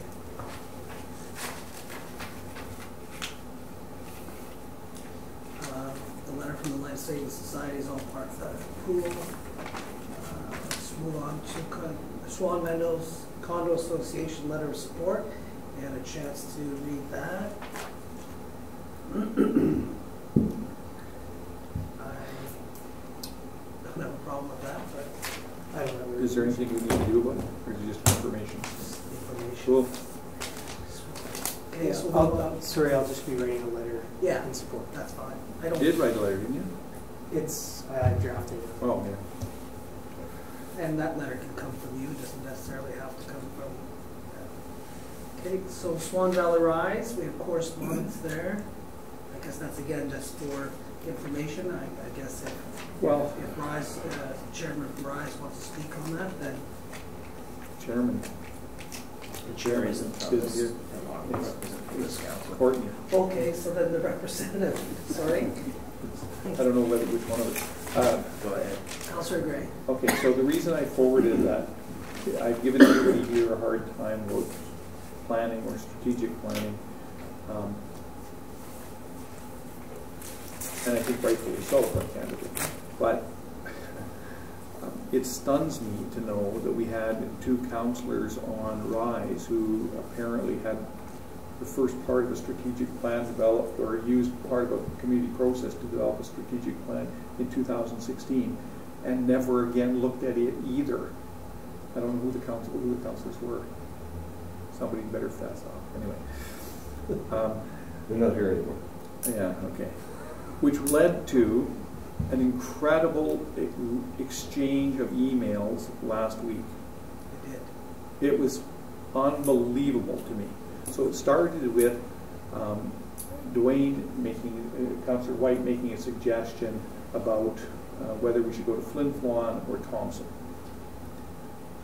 And my first question was, well, is this to do with Rise? Is there something that do we do this? And we went through 40 emails, 50, to get to the end, which was, no, it has nothing to do with Rise. It's somebody else entirely who does it. And that 2-hour window encompasses all of the problems and challenges of Rise particularly, but also of our entire structure. We have everybody running around doing a bunch of things instead of being focused on what they're supposed to do. Rise particularly, and I think Councillor Wintoniw and I are going to be proposing to Rise that there be a division we have one group, one person or one group deal with tourism, but deal with it in a different way than it has been, and another person do with pure economic development. We're going to and just divide them. They're not one referring to the other or anything. We're just going to get that out of the way. We'll see how that goes. But it comes about, it'll come up again in a few minutes when we talk about donations, because we should talk about our structure, because we really should be doing pure governance and not some of this stuff. And we should be creating outside groups who handle those things. And some of you may have heard my comments on the radio, and some others may have heard about them. But I firmly believe that 8 councillors from 4 municipalities with a combined population of 10,000 people are not the people who will be doing economic development. That we need people who actually know economic development to be on that board. Just as in tourism, we need people who know tourism. Just as in I don't know, each activity, and that we should stay out of that and should fund that, because we have some proposals for how we should deal with things coming up. And in any event, that's what's going to happen out of RISE coming up. I don't know how the other municipalities will react to that. I'm told that some of them didn't react very well to my other comments, but it is what it is. As most people here know, I'm unlikely to be deterred by the fact that someone's unhappy with what I'm saying. Okay. Did I miss anything, Councillor? That sounds pretty significantly accurate.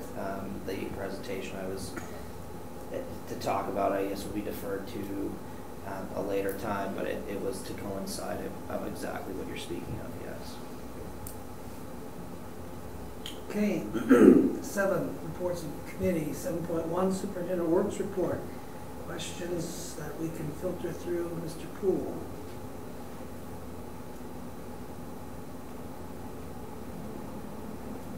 I see in your report you mentioned recycling operations, and I know the deadline was last Friday. Will we be having, I don't think there's anything on the agenda to deal with that tonight. Will we be having a TME committee meeting prior? Yeah, I'm hoping to schedule a date tonight. Okay. With the members, yeah. Okay. Okay. Because I don't have, sorry, go ahead, Councillor Moriaux. I see in here that we're still changing water meters. What water meters are we changing? Just, we didn't replace all the meters, so some were given, some were new, and they were just given a gray box where we can apply the radio readings. So those meters have gotten older because of use, and over 1 million gallons we replaced them. So we'll constantly be replacing. There is several hundred that were not replaced.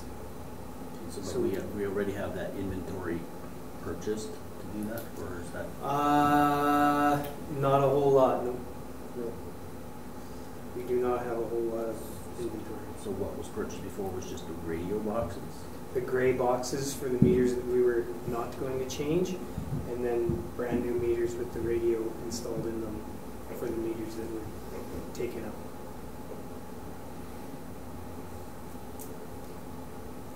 Councillor Friesen.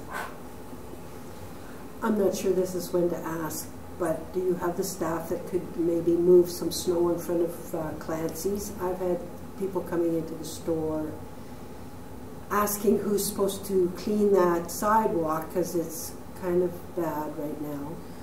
And I said it's the owner of the property who doesn't live here, and the suggestion was made maybe the town could do it and bill them on a tax bill. Is that possible? That's what would happen. We've sent a letter out last week saying to the owners saying if they don't do it, we will and charge them. Oh, perfect. Thanks. Councillor Whyte. That's a bylaw or that's a policy? Does it say anywhere that we can bill them? Yes, we can add it to taxes, yes. Okay. I think a total of okay. 9 properties in the commercial central zone were given letters. Councillor Gray. Yeah, I think it's in the municipality that if we provide a service, we can add it to it. Two things. The first is, are we considering, we're looking at, I'm a little concerned with doing things piecemeal. We already know where I'm going with this, that we have no vision and no plan. And I'm particularly concerned that we're doing things piecemeal with respect to recycling. That we're doing recycling, but we're not doing garbage and we're not doing the landfill. All of that is one thing.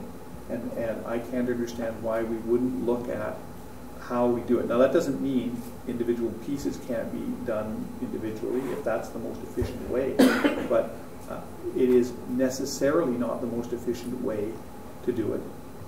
I'll put it another way. It's not necessarily the most efficient way to do it, and we should be looking at the entire package. So if we're doing a tender for recycling, it should only last as long as the last of either garbage or whatever, so that we look at the totality of how we're spending our money and whether or not own force processes are the best way of doing things, or whether contracting is the best way of doing things. And each one has to be its own merit.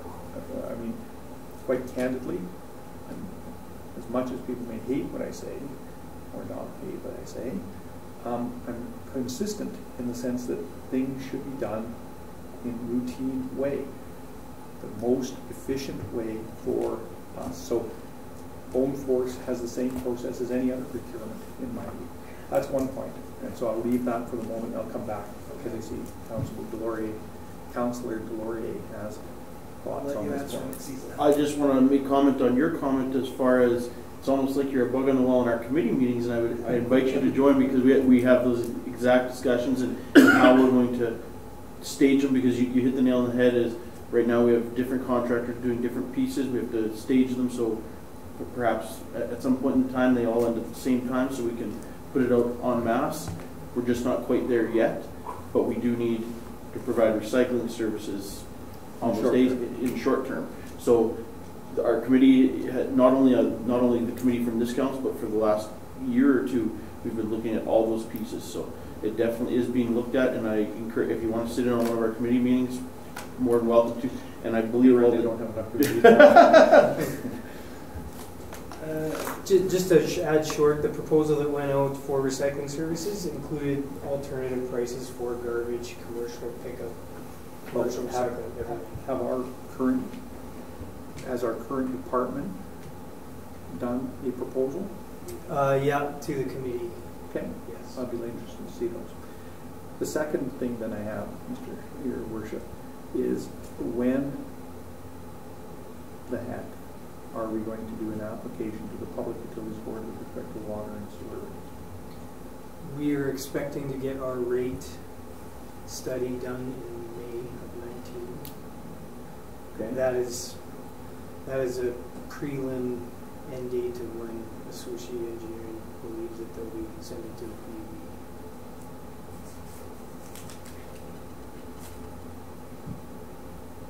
How did we come upon this organization to do it? It was done by an RFP over 2 years ago, but they failed to provide a sufficient rate study. So did we pay them? Yes, and they are. Can I get that work? Yeah. Because I'm prepared to do inadequate work to be paid for it too.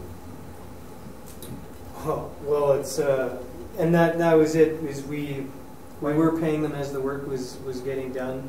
They got 70% of it done, and I guess we didn't pay them 100% of what the RFP did say. My question is, why haven't we asked for our money back? Or why didn't the contract provide that they had to do certain things with their own penalties? Because I'm sick and tired of paying for stuff, I was going to use other words, when of no value. Engineering for the pool, lawyer who can't seem to do his documents. We just keep paying, and I don't understand why.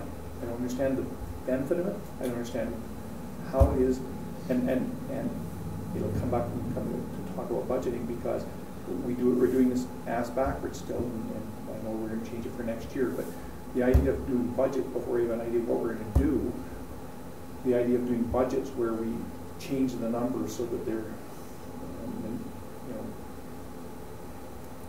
manipulated just offends me, just as it offends me to pay someone for doing work that's inadequate and then not, and say to them, oh, that's okay. Yeah, no, and then it wasn't hiring them. I guess it wasn't like they were rehired, or we didn't say it was okay. We paid out 75% of the contract and said this is not good enough.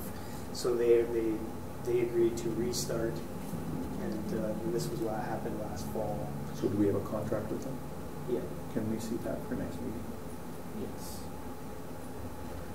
And can we see the amounts of monies that were paid under the contract? Yeah. Thank you. Sorry. Further questions? Okay. Didn't read the resolution first, but resolved that the Superintendent of Works report be received. Moved by Councillor Friesen, seconded by Councillor Moriaux. All in favor? That's carried.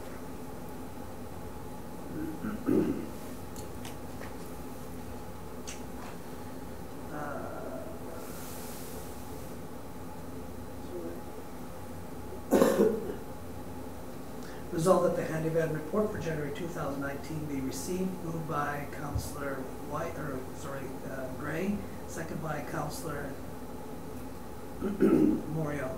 All in favor? It's carried. Which committee deals with the handyman? All of us. Yeah. Can we, the next meeting, put on a discussion about the handyman? Okay. Council reports. We'll start with Councillor Friesen.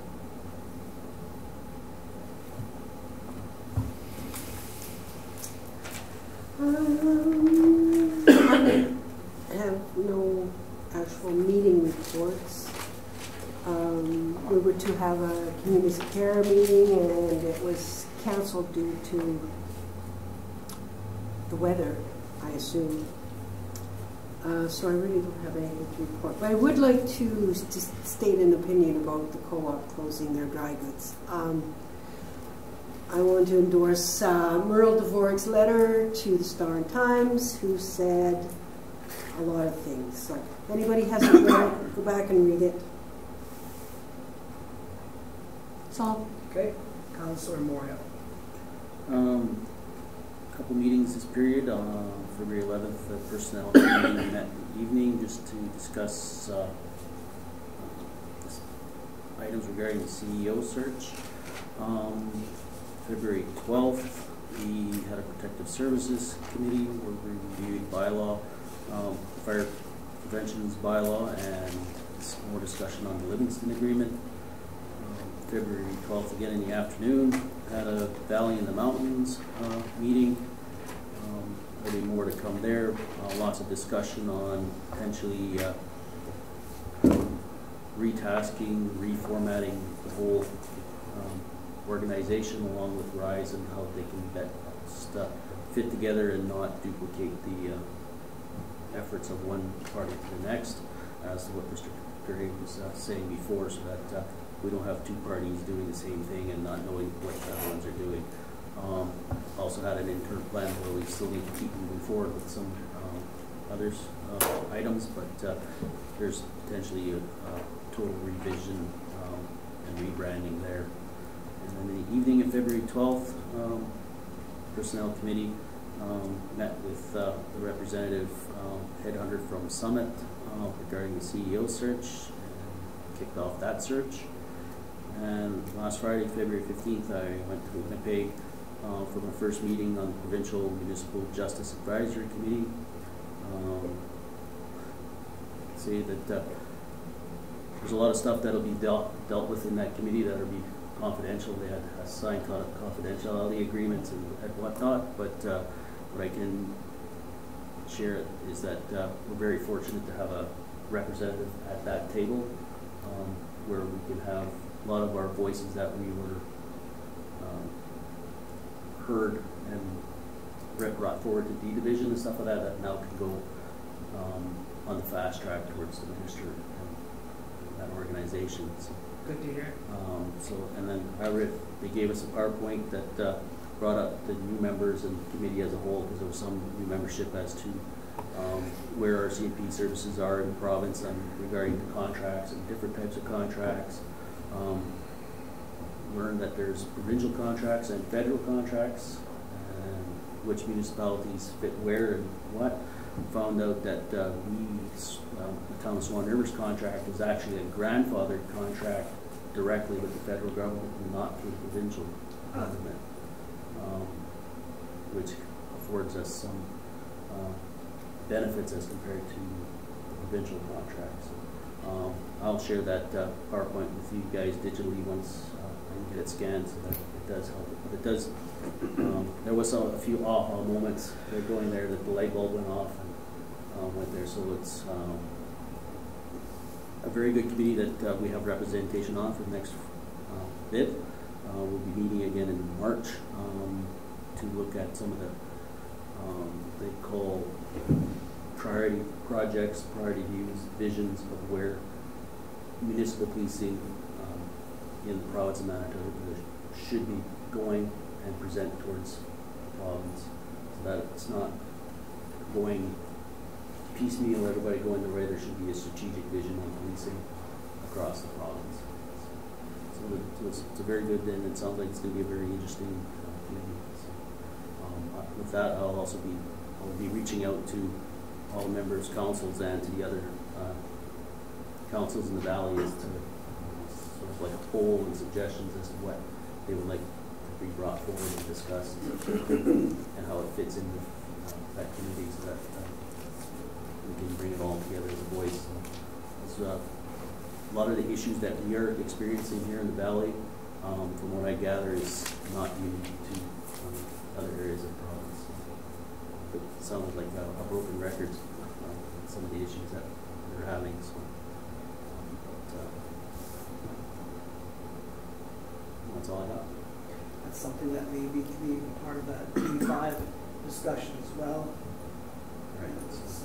Coming up, you'll have a couple meetings under your belt then. So. Yeah, like anything that I can share that they don't deem confidential, right? I'll definitely share it with the rest of the council. Thank you. Councillor Wintoniw. I'm not going to bore you with every single meeting that I've gone to, but I can tell you it's been a pretty large portfolio in the last and ever, which I'm not complaining. I enjoy what I'm doing, and even though I find myself in several meetings a day and trying to juggle everything, I couldn't have asked for a more rewarding experience to council and the community as a whole. A couple of things I do want to touch on is the headhunter, and I know I've been Summit Search Group. I've expressed it more than once, and I'm very pleased that the committee decided to go that route.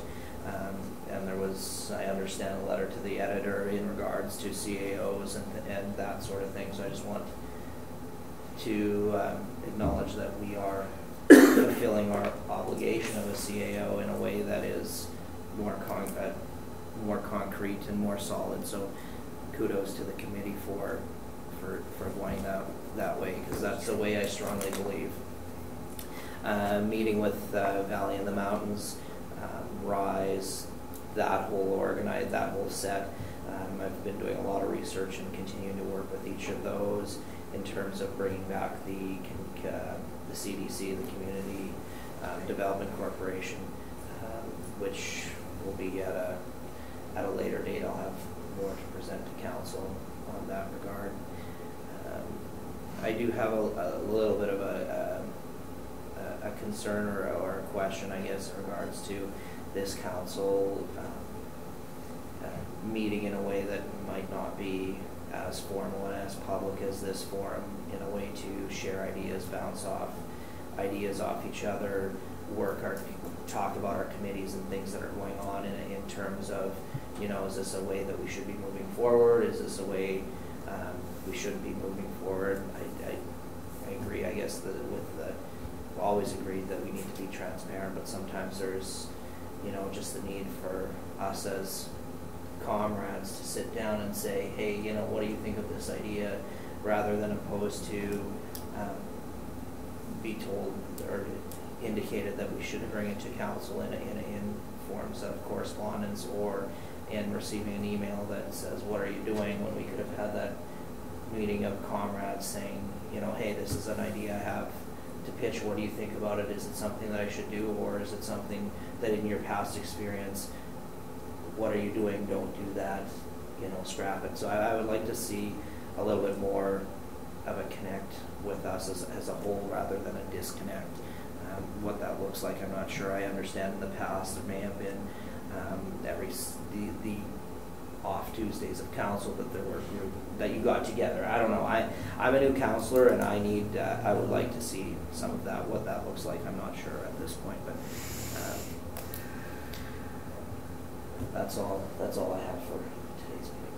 I'll just add, on the off Tuesdays, like you had mentioned, there had been, if you want to call them planning sessions and things that you wanted to, you know, bounce off of each other, whatever. It had been done, and eventually those items, if they either had any merit, they would come before council and debated or so forth. But you're right, there are some things that you may not want to bring out, you know, if they're, you know, newly conceived ideas that may not necessarily end up being fruitful, right? So I think that is something that we can talk about as far as if we want to use those Tuesdays or one Tuesday, whatever, as planning sessions, not necessarily for making decisions of council, but items that we can definitely bounce off each other and see where they can go from there. So because I think that would be helpful, especially if you're in committees that you're sharing the group with other municipalities, that sometimes you might come out of that with an idea or whatever that you want to bring forward and say, should we be doing this or not, you know, because otherwise you could bring something forward and you know, surprise everybody. So anyways, Councillor Delaurier. Well, I had a meeting on the 7th, the rec committee meeting. We've already talked a bit about some of the things that were born out of that committee, i.e. the two proposals for reducing pool hours. And then after that meeting I was gone, I went recently to beautiful British Columbia for work. So other than that, I was unfruitful in my council job. So you're always doing a good job. So yeah. Councillor Whyte. February the 6th, I went to the interagency meeting. And before I go any further, though, I want to support Councillor Wintoniw 100%. The whole idea of the email, we alluded to 50 emails trying to solve something earlier in the meeting. I don't think it's diverting our responsibilities as councillors to get together over coffee or lunch to talk about a concept. So it's solved before we bring it, it's solved, at least discussed before we get to council, and then if the idea has merit, we could follow it further. But to have a meeting every time, a formal meeting, and I'm not hearing that we have to do it every time, is a little time consuming. So I think informal things are a wonderful way to solve things also, or to start the process. So at the interagency, there's all sorts of interesting little snippets that I thought were important. When our First Nations partners, they lose their funding, their reserve funding, correct me if I'm wrong here, Councillor, when they leave the reserve, and then they have to go on welfare. And this are all numbers that popped out at the, they don't get reserve funding if they're living in town. I don't know what you're talking about. Okay, that's fine. We were led to believe at the meeting that 70% of the people in our committee are from South Whyte, and that hopefully when you're in negotiation with the chief, maybe we can find a way to help those people. At 4:30, the doors in Swan River closed, so people of a cold, in an extreme cold situation, have no place to go. So I think that's a really serious thing. I'm not suggesting we give anybody a lot of money to solve that right away, but I don't know that there is a town plan, a cold weather plan before somebody freezes to death. What can we do? Are there some sort of process in concert with the RC and whoever to try to help these people? The bottom line is the town is full. The 3 Echo buildings are full. So there's no place for them to go.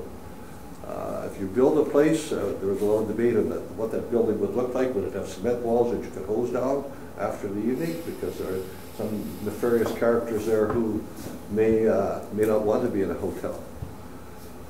So those cold weather people concerns me a lot. And then at February 7th, we met at a local restaurant, and Deputy Mayor Wintoniw was there, myself, and Councillor Moriaux, and we met with 8 young resident doctors. They are doctors now, and 1 year for some this fall, this spring for the others. And they talked about the things that would attract them to Swan River. Were there some major things? Obviously there were some. 1 was the airport, 2 was maternity services, and 3 was the CT scan in priority. Did I miss? I think those were the 3 top ones.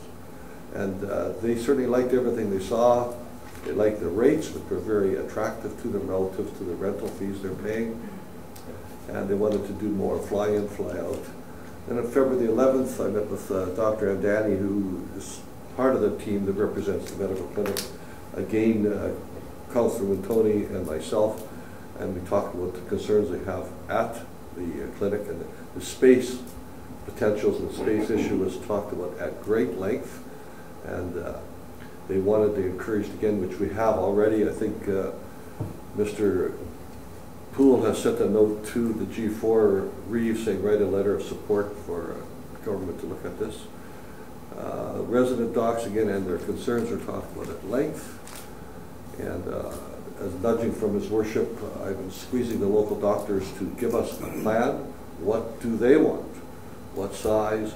Where do they want it? So before we can move forward nudging government for $100 or $1 million, we should know specifically what the doctors want. They have promised me to get that back to us sooner than later. And February the 12th, Councillor Moriaux, Councillor Wintoniw, we've been busy. We see each other often, and Chief Feburary, we went over the bylaw again at great length, massaged a little more, but that didn't show up. It was supposed to be mailed over, but it didn't get here. I didn't see it, so I'm hoping that Council would appreciate the subtle. They're very small, but again, I have a bit of a concern. We pay this very professional person to create bylaws. I'm not sure that it's Council's role, and I don't know the answer, to go over every bylaw, every discussion paper that's produced by all the entities within. I think we should check them over, get a feedback from the people in charge, and move on. Boy, it's very time consuming. And I'm thinking that's about it. Oh, I know PMH is here on the 28th of March, so they will be inviting, I think it's going to be 10:30 in the morning.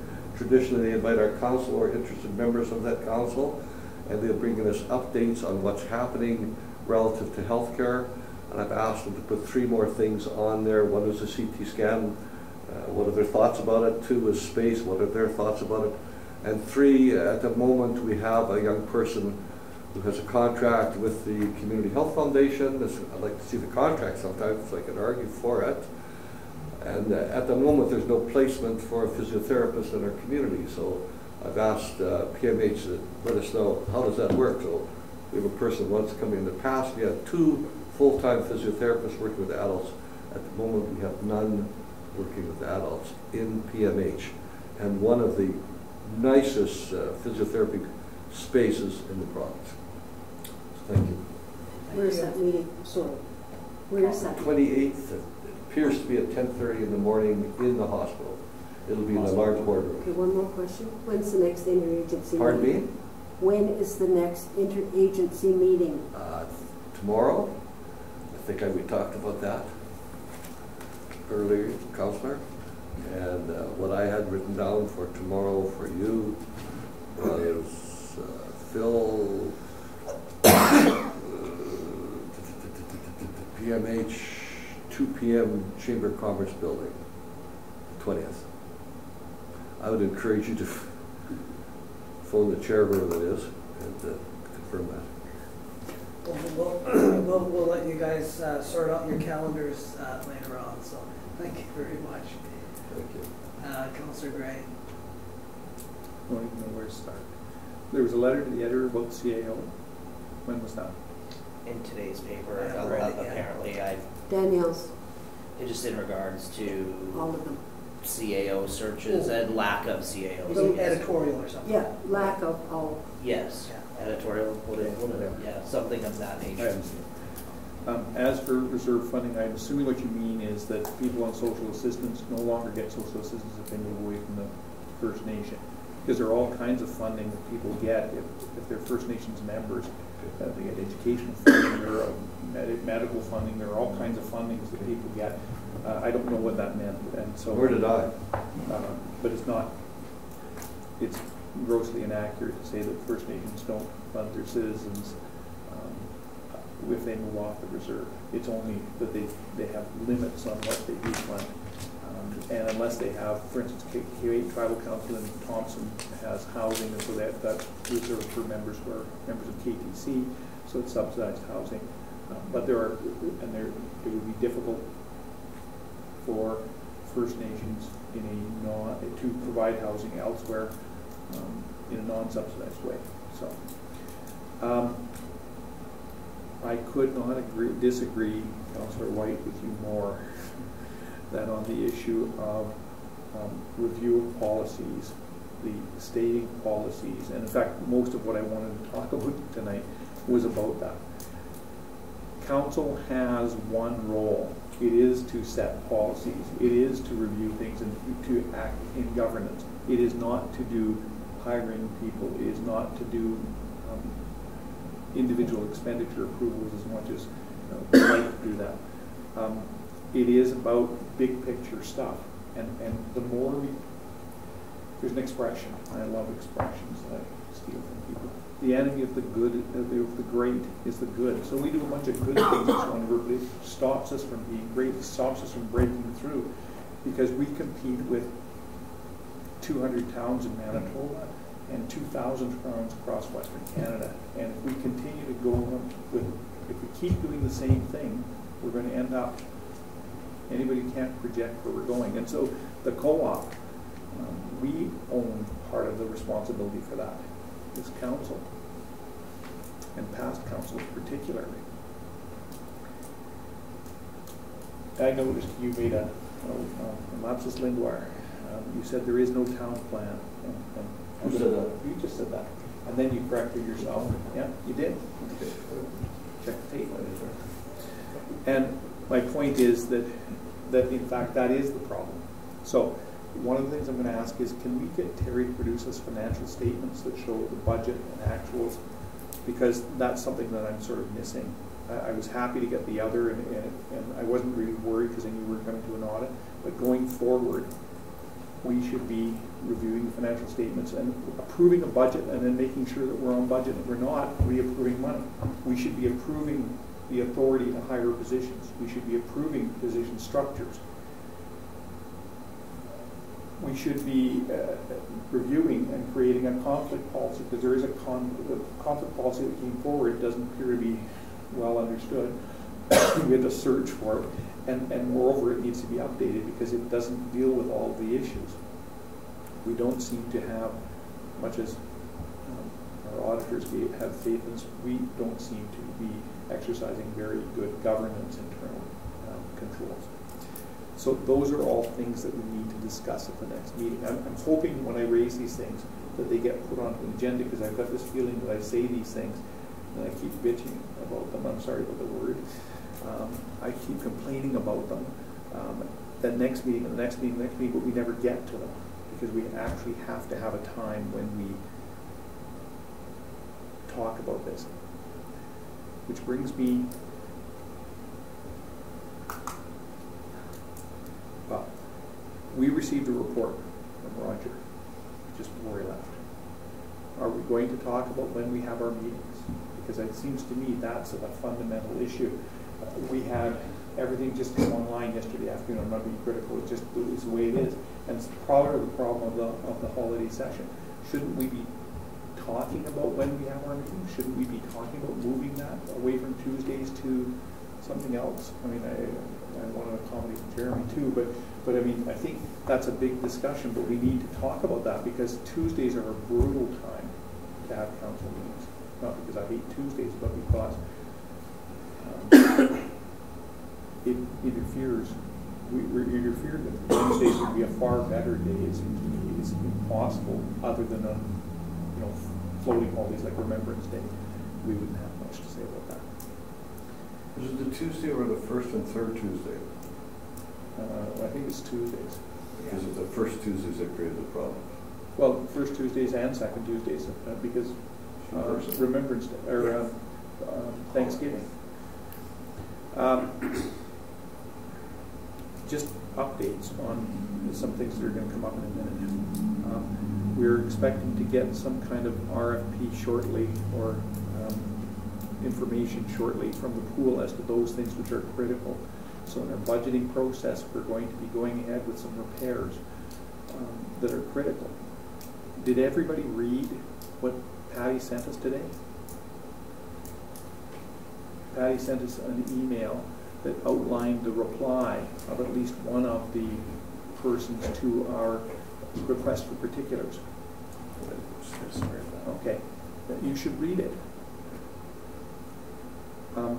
I think we should get our hands out of the sand and we should pursue the lawsuit potentially. But we should, they're taking very seriously the fact that we didn't seem to do our job. That we, and worse, we didn't even investigate that before we started the process, because that should be easy to answer, but it isn't. So that's, the repairs piece is coming. The other is that in terms of the arena, we've asked for an RFP for the most basic repair. That is that we'll have that on the shelf available to go if something happens to the arena. But we have to have a long-term discussion.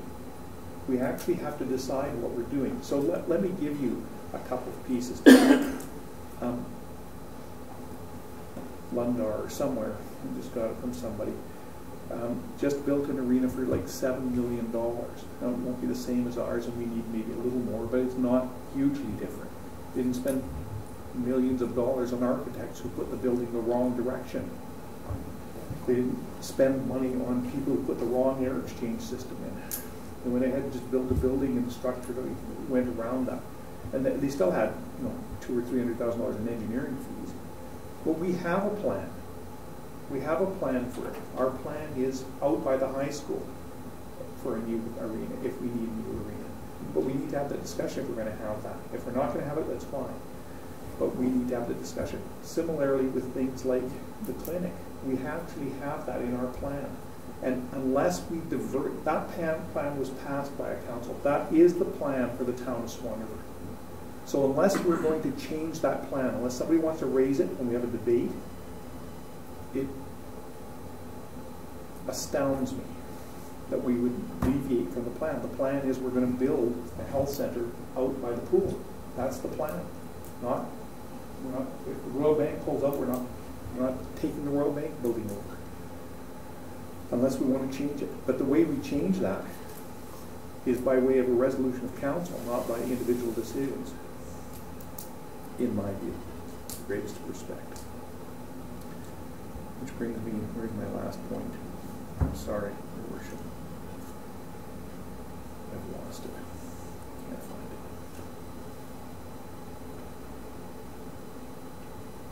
And I can't remember it. Question then? Sure. Like, when you said the council should, I hope you said, could concern itself with the big picture stuff. Okay, I agree with that completely. But I think what's been happening with looking at some of the bylaws, we're looking at definitions, asking for explanations of definitions. I find that a little tedious. Big picture, setting general guidelines, that if we say, we're going to change the plan has changed, obviously, because the wellness center was built out there, was a great plan, was all there. The doctor, sometimes you have to change your plans, because the proponents, people in there, want something different. And they wanted the spot where it is. So the town might be wrong in some of their plans. Well, that's fine. But the way you deal with that is to actually change the plan, not to simply go off on a tangent. And that's the problem. It's that there is a process for having plans. There's a process for changing plans. And yet we don't follow it any time. Which brings, I know what the last point was. I skipped over.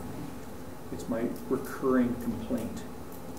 We need to schedule time for planning, for actual planning. Whether we do it on off Tuesdays or off whatever days, I don't care when we do it.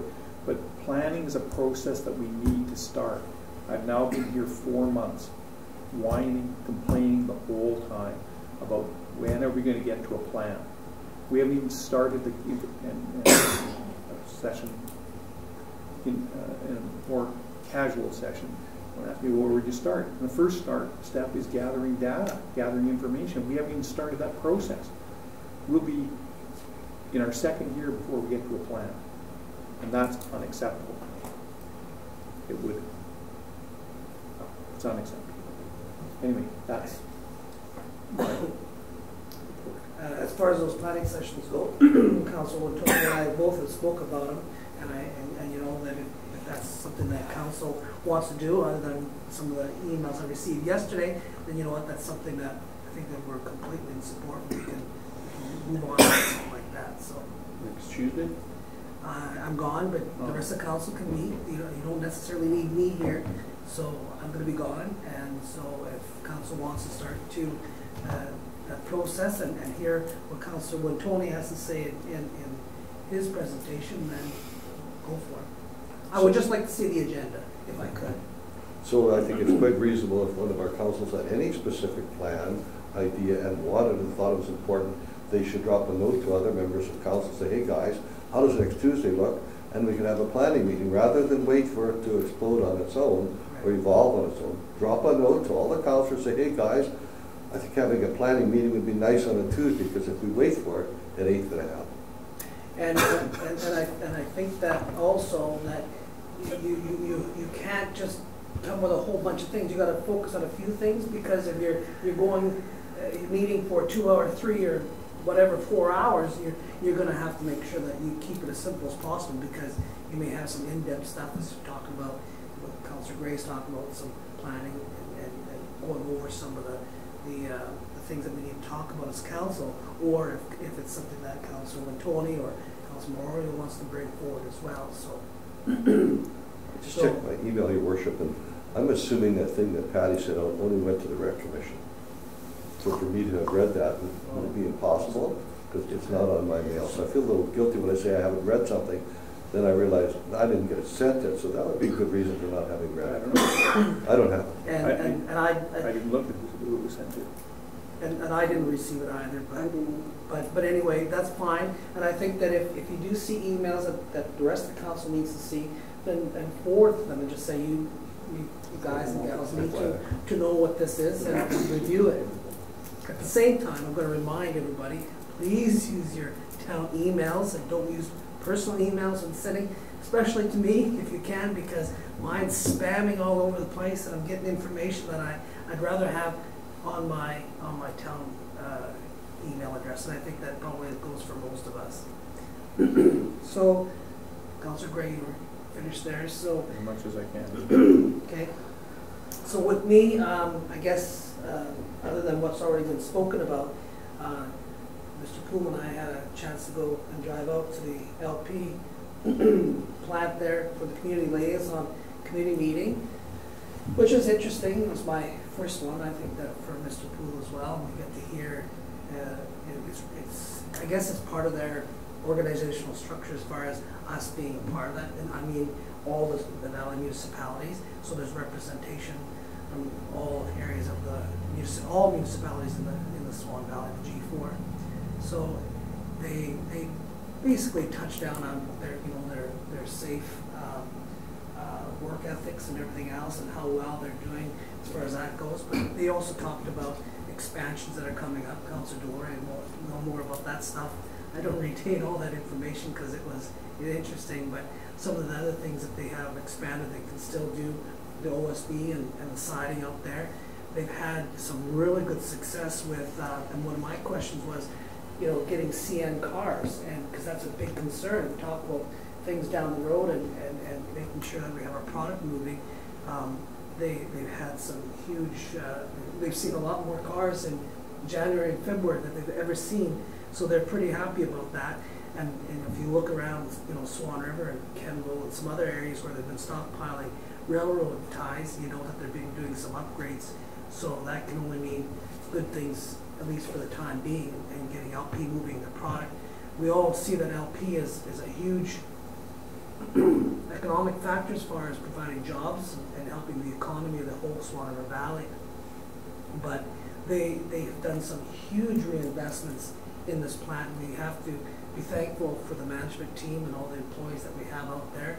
and I had even commented that some of our good people from Swan River have left to go and help their other plants and head office in Nashville, but also some of our local employees, including this guy sitting next to me, has been out helping them expand their operations in other parts of the country. So we've got some really good people working out there, and we can give them all the support that we can. But something was interesting that we got out of that was they're experimenting on making fence boards and stuff like that. So just, I couldn't believe what they were showing us, but there's so much more going out there. But if anybody wants to ask, just ask me or Councillor Delaurier, because he can probably give more insight. And actually, I wouldn't mind even actually taking a tour of that facility, because I did take it before they did the changeover. I'd like to see what the changeover says now, and I know that they're talking about more changes, so pretty interesting stuff.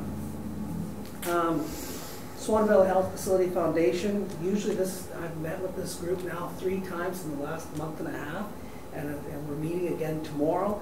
So there's 3 new members out of the 4, so we're starting to get kind of understanding how this whole process works. So it's been quite interesting. But on the doctor recruitment fund and its contributions is probably more important for this council to be aware of.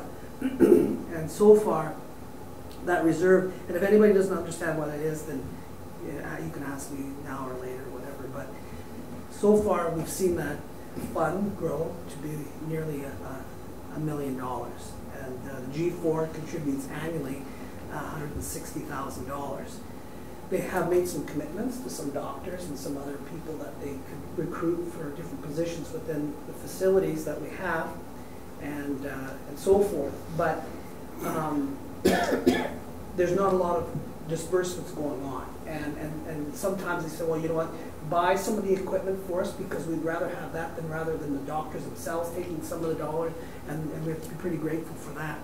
But I still believe that it's growing and it's helping us. But at the same time, where do we want to go with this? And so I know that there has been some commitments, or hoping some commitments for the CT scanner, a little bit out of this fund, and I think the doctors support that. I don't know about the clinic, and there's still a bigger discussion about that, and I'll talk about that in a minute. But I was going to say that right now, Mountain, last year was Mountain's last year of commitment. And so that means that they either have to decide if they're going to continue on with that commitment, or they're going to back off. And so that means the rest of the municipalities do have a commitment for this year. And so my thinking was that perhaps we consider that maybe we leave the fund at, at that $1 million, maybe if all the other municipalities would agree, that maybe we would perhaps back off this year. I know that the town of Swan River and our tax, our situation that we have with 2019 budget, that it would probably give us a little bit of alleviation, I guess, if that's the word for that, and help us out, and perhaps maybe then we can go back to it in 2020 and look at it again. So I guess my question would be, the rest of the councils, is that something that I should speak to our other municipalities about that, considering the fact that we do have sizable money is sitting in that account right now, and that I think our contribution ourselves is about $65,000, that maybe we can pull back and consider looking at that next year. Councillor Delaurier. I would fully support, almost fully support what you're saying. I would like to see us go back to the original amount, which I believe we had a 5-year agreement to be at the $65,000. Go back to, I think it was $25,000. My concern is once you go down to 0, it's hard to ever go back. Okay. I'd like to see us go back down to where we came from, but still relieve some of the pressure. The fund, that $1 million isn't going anywhere in 2019. So that's my only concern, is not just for our partners, but also for some of the other even ourselves. once you get that line out of Budget. a budget, it's hard to put it back. Any other thoughts on that, Councillor Whyte? I have empathy for what he stated there, but $1 million in the healthcare world is not a lot of money, and it's sitting there. And it took 8 years to get there, and as I recall, the CT scan, hypothetically, let's say it was purchased, would be over $1 million. If the building comes through, and I agree with you completely, it's not going to happen this year. That could be $1 million. So the money sounds like a lot, but in the short term thing, it's not going anywhere, and it's probably close to maximums. I could live with the second choice there, personally. Okay. Councillor Wintoniw.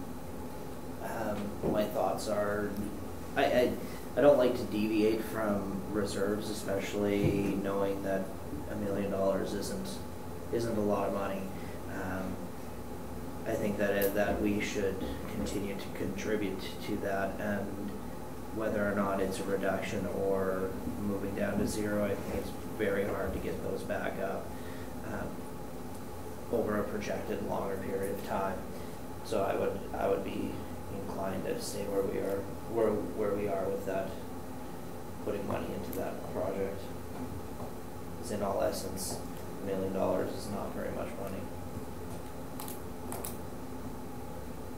Anybody else want to add anything, Councillor Delaurier? I guess we're not of one mind on this. Should we bring a resolution? I don't even know how you, if we're not of one mind on it, or if we don't have a position on it, how do you go and talk to our neighbors on it? Well, and that's the thing, you have the discussion, because I think that some of them already have been having the discussion. They've been waiting a little bit from us as well to hear what our position is on it. And, like if you're talking about reserves, like as far as the town Swan River reserves go, then yeah, like if we talk about the equipment reserve, we have a long-term plan for what that equipment reserve fund looks like, and the contributions that have to go into it. We talk about this fund where we've let it grow, and there was bigger plans as far as what we were going to be pulling out of that, but a lot of times the doctors have been turning it down. So we're now resorting to purchasing equipment and so forth. But I respect what you're saying. But for me, I'm just thinking that we should consider what we're looking at this year. As far as how the budget implications are, and there's not going to be any sizable monies that are going to be coming out of the fund this year at all. The medical service team meet March 6th. Yes. Theoretically, would have representation from all the municipalities. I could certainly put that on the agenda, say, hey, here's the dollar figure. What do you guys, should we continue with one option? Should we discontinue it? Another option? Should we reduce it back to a half? And see what they think and take it back to the council. I'll be meeting with them tomorrow night too. So. Okay. What's tomorrow? My Health Facilities Foundation meeting. Pardon? Health Facilities Foundation. So that will be all the municipalities, right? They'll all be represented there. All one person from each one, yeah. Okay. Councillor Gray, do you want to?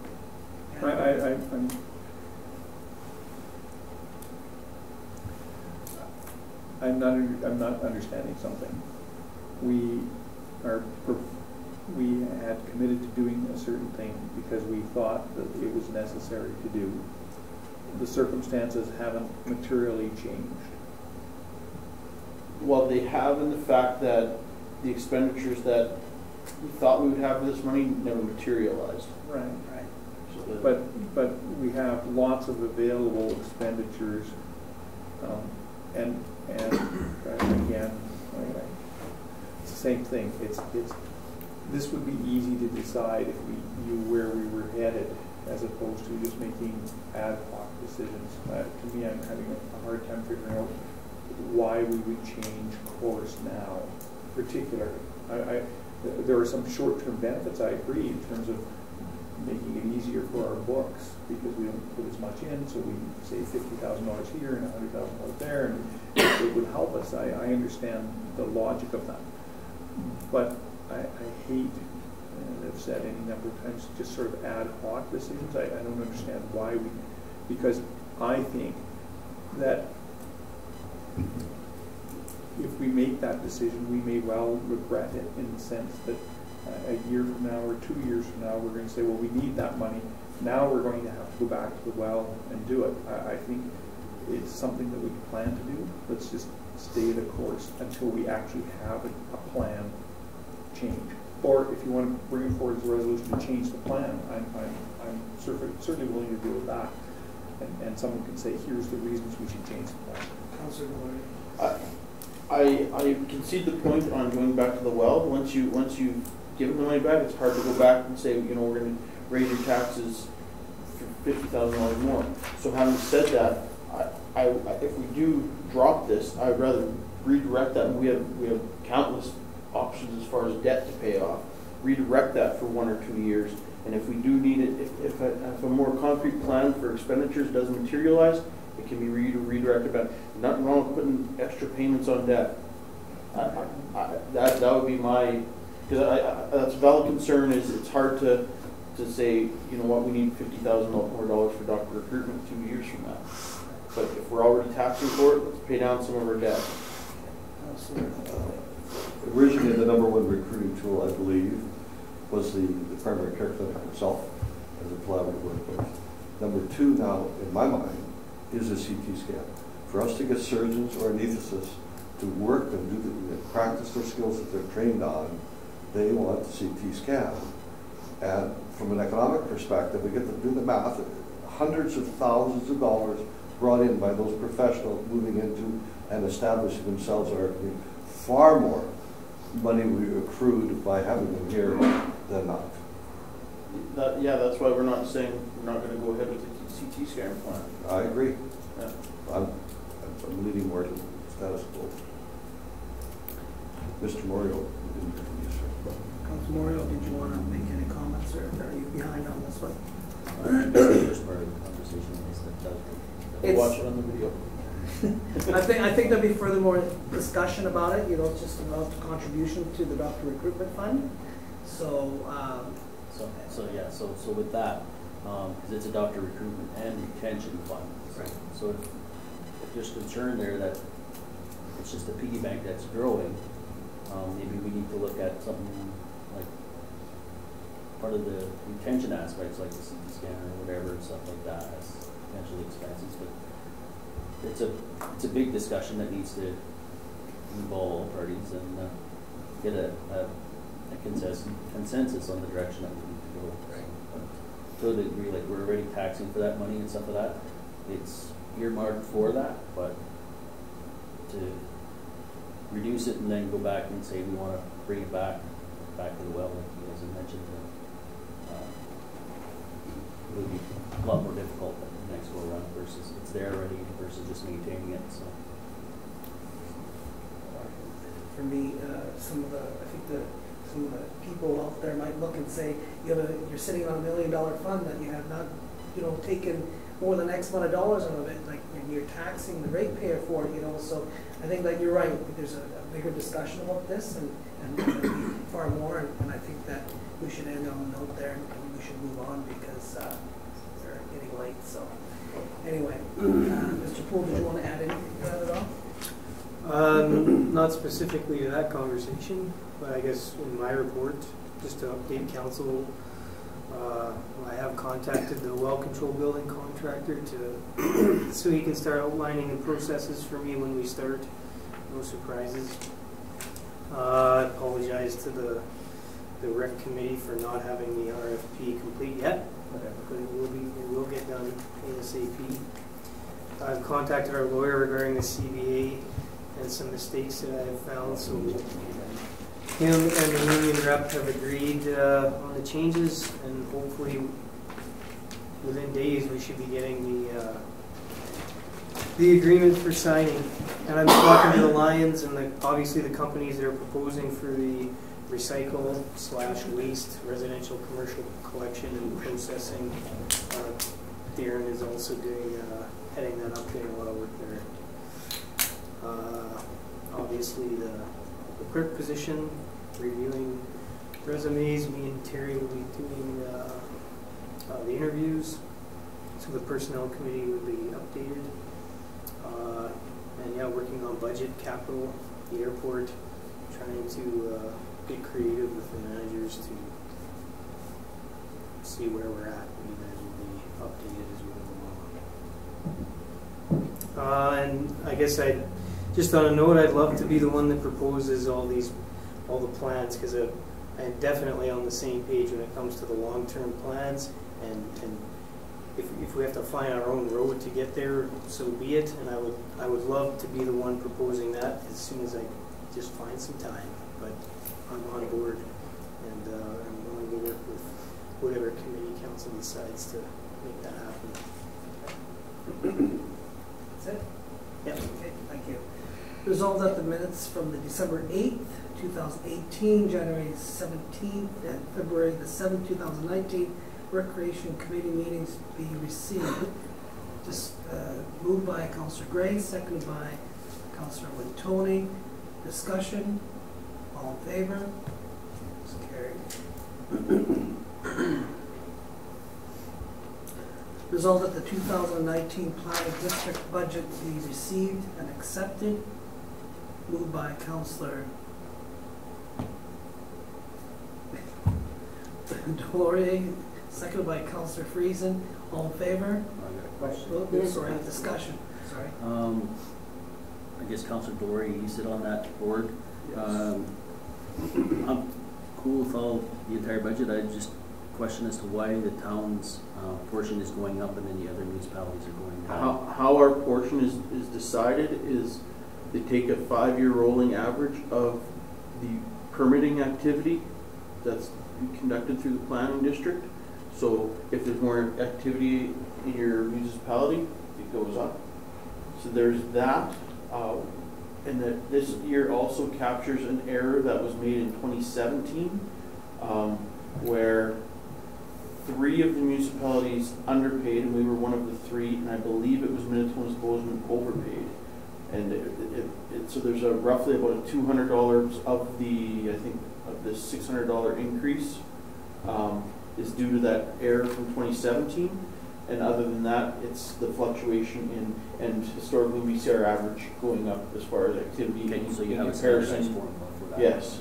Okay. No. And it's on a 5-year rolling average, so one particular spike in a year doesn't affect you. Perfect. Okay, Can I just ask? discussion, Councillor Gray. Sorry. Can I just ask what hosted min fee is? Hosted min fee is the fee we pay to the conservation district for administering the planning district. It's put out to tender every about 3 or 4 years to, it used to be only to municipalities, and then we opened it up to basically anybody that wanted to submit a bid for it, and conservation district was the lowest bid. And what does DO wages and DO, what's DO means? The district officer, or a development officer, that's his wages for administering the policy of the planning district as far as permitting, going and doing the site inspections, doing. Who's the development officer? Ron Wickie. Oh, I see. Okay, so he has a separate contract. Yes. From ours. Yes. Okay. That's it. Councillor Dillon. I guess just on that note, the expiration on the administration fees is 2020. At the end of this year, it's done, right? Yeah, I'm under that impression. Yes. Just the 31st of the 19 year. Yeah, so it'll be going up to tender this summer. Okay. Further discussion? All in favor? Opposed? Carried. Resolved that CAO sign the agreement dated February 20, 2019 for Ley Line to perform the municipal office cleaning work. Moved by Councillor Friesen, seconded by Councillor Delaurier. You see the RFP and the decision paper. Discussion. All in favor? Why are we? Didn't we change our procurement policy? Are we done procurement yet? We are not. No, we have to have a public meeting with all the contractors. Okay, that's why. Further discussion? All in favor? It's carried. We did that one already. Okay. 9.1. Resolved the town of Swan River donates 6 monthly passes, cost $372 for the Poole to the Swan Valley School Division. Sorry? Go ahead, Councillor. Councillor. At our committee, we had referred this to Rise, actually. We had a good discussion on how this fit in, and it was actually kicked over to Rise, and I believe they were going to deal with it, so I'm not sure why it's not shared with the CEO then? I would assume that... I was at the meeting. Oh, yeah. But I thought we were going to decide on these, to give these people an answer, because we may not be ready. Well, Rise is meeting Thursday. Oh, really? Yeah. And if not Rise, then the doctor recruitment, because it's teacher recruitment is the point, is that, okay, so philosophically, again, there's been no good argument advanced for why we would change the donations policy, which is we don't donate. That's not the way we do business. We charge for stuff, we fund stuff, but we don't donate. And so we're not donating, and besides which nobody thought donating one pass was that helpful anyway. But and if Rise doesn't do it, maybe we can talk about it. But our view was that we should be passing this off and maybe funding people to do things, but let somebody else deal with this, not rather than us having to deal with it. That was what we thought, whether it was Rise or maybe we need to expand doctor recruitment to include bigger recruitment, and that's the kind of thing where if somebody's coming here, let's use, instead of teachers for 6 weeks, let's assume we had some interns were coming. They're coming. Why wouldn't we say to them, here, we're going to give you some pool passes so that if you want it, you feel good about being in Swan River. I mean, it costs us virtually nothing, and that group can pay for it. It gives us revenue, but that's not really the point. The point is that the appropriate person, because we're not giving a donation to those individuals, what we're doing is we're spending money for recruitment. Either it is recruitment or it isn't recruitment. Somebody else should decide that, not us. Okay. Great idea. That was the philosophy. Okay, fair enough. So then I think. So I guess what we need, Mr. Poole, is if you can send or get Patty to send over to myself, I've been waiting for that, was the cost of the monthly memberships and the dollar amount that we would need to present at the Rise board, which I didn't receive that as of yet. And if I have, I apologize. It's in that resolution, I think it's $200. $372, I believe. Is that what it is? So that request, if we can just have it formally sent to Rise or myself, one or the other. I'd really take a bite out of the $1 million we had over 6 of those passes. $300, yes. We need up to $300 at a time. So I'm assuming then that we're passing on 9.1 and 9.2. Well, okay, so 9.2 is a little different. Okay. And the reason is because apparently we've had a sort of an understanding with them, because they do stuff for us, that we give them stuff. And so this is what the recommendation is. Our policy is no donations. And as of September 1st, 2019, we're going to send a letter to everybody like the Lions and so on. As of September the 1st, 2019, don't bother coming and asking us for a donation. It's not coming to the committee. It's not coming to council. Management are going to say, the town doesn't have donations for this kind of stuff. And so the Lions Club says, well, we give you money for things. If they want to work an agreement where they give us money and in return we'll give them something as an agreement, that's fine. But how do we say no to the Elks or the Kinsmen or anybody else if we give it to the Lions? And because everybody does good stuff. And so that's the actual proposal for that is that we let everybody know, all the service clubs, everybody, that we're not donating to anybody as of September the 1st. September the 1st was the date we chose, wasn't it, councillors? Mm-hmm. So that's the actual resolution. I don't know if we need a resolution. So what do we do prior to September 1st? We sent to council. Take care of it. So we just will say no. If it's somebody who's been getting regular stuff, let them have it till September the 1st. As of September the 1st. Because that would be against our policy. Yes. So we would have so we should pass this resolution. Yeah. Oh, pass okay. or defeat it, one or the other. Okay, well, I'll move acceptance of it for now. So resolve that the town of Swan River donate the use of 10 tables and 50 chairs, cost of $85 plus tax to the Swan River Lions Club. Moved by Councillor Gray, seconded by Councillor Moriaux. Discussion. Did the letter go? All in favor? Sorry. It's carried. Did the letter go to them? We've got to the Lions. not just them, to everybody. So. Oh, not yet. don't bother to run.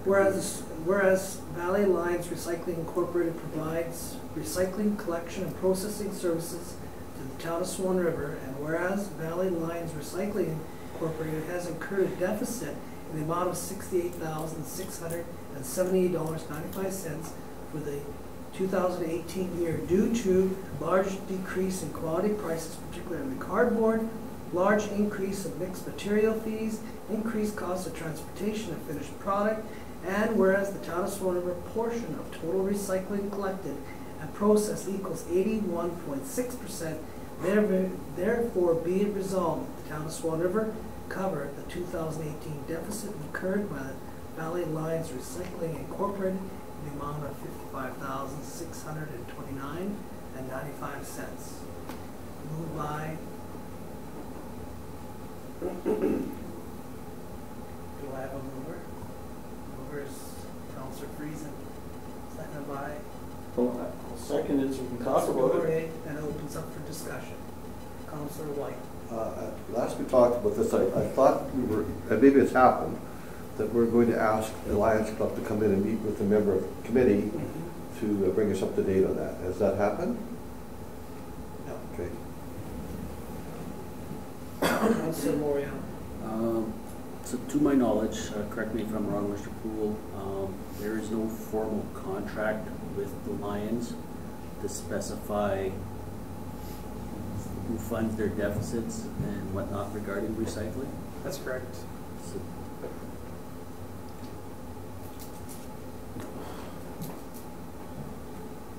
Further discussion. If there's anybody else, it'd be easier to say no, but we're probably going to come with hat in hand to the Lions sometime, whether it be for a CT scanner, whether it be for. I just think the meeting should occur with the recycling committee and the Lions Club to explain the specifics. I don't pretend to understand. They fell short. I don't. Sorry. Go ahead. I guess just to, I don't know what information. Like I know one of the questions at the last meeting was where is our expense, and it is in the material process. It's 194,000 out of the 228,000 in their profit and loss sheet. But I guess what other questions do we have? Do they have any proposed solutions to this not happening again next year? Are We there have an things? pretender they won't be doing it next year. As I was trying to say, perhaps there are solutions that they could share with us and make it easier to accept this year. Say, this is what's happened this year. Perhaps next year there's a solution that this won't happen again. I don't know, but I haven't heard their side. Councillor Guldie. I worry that, oh, sorry, Councillor Gray was ahead of me. Go ahead. Just don't forget about me forever. Okay. I worry that if we don't make a decision to approve this, that they could say tomorrow we're done, we're not picking up recycling. And then what do we do in the meantime until we procure somebody new? We don't have recycling. We don't have recycling. Councillor Gray.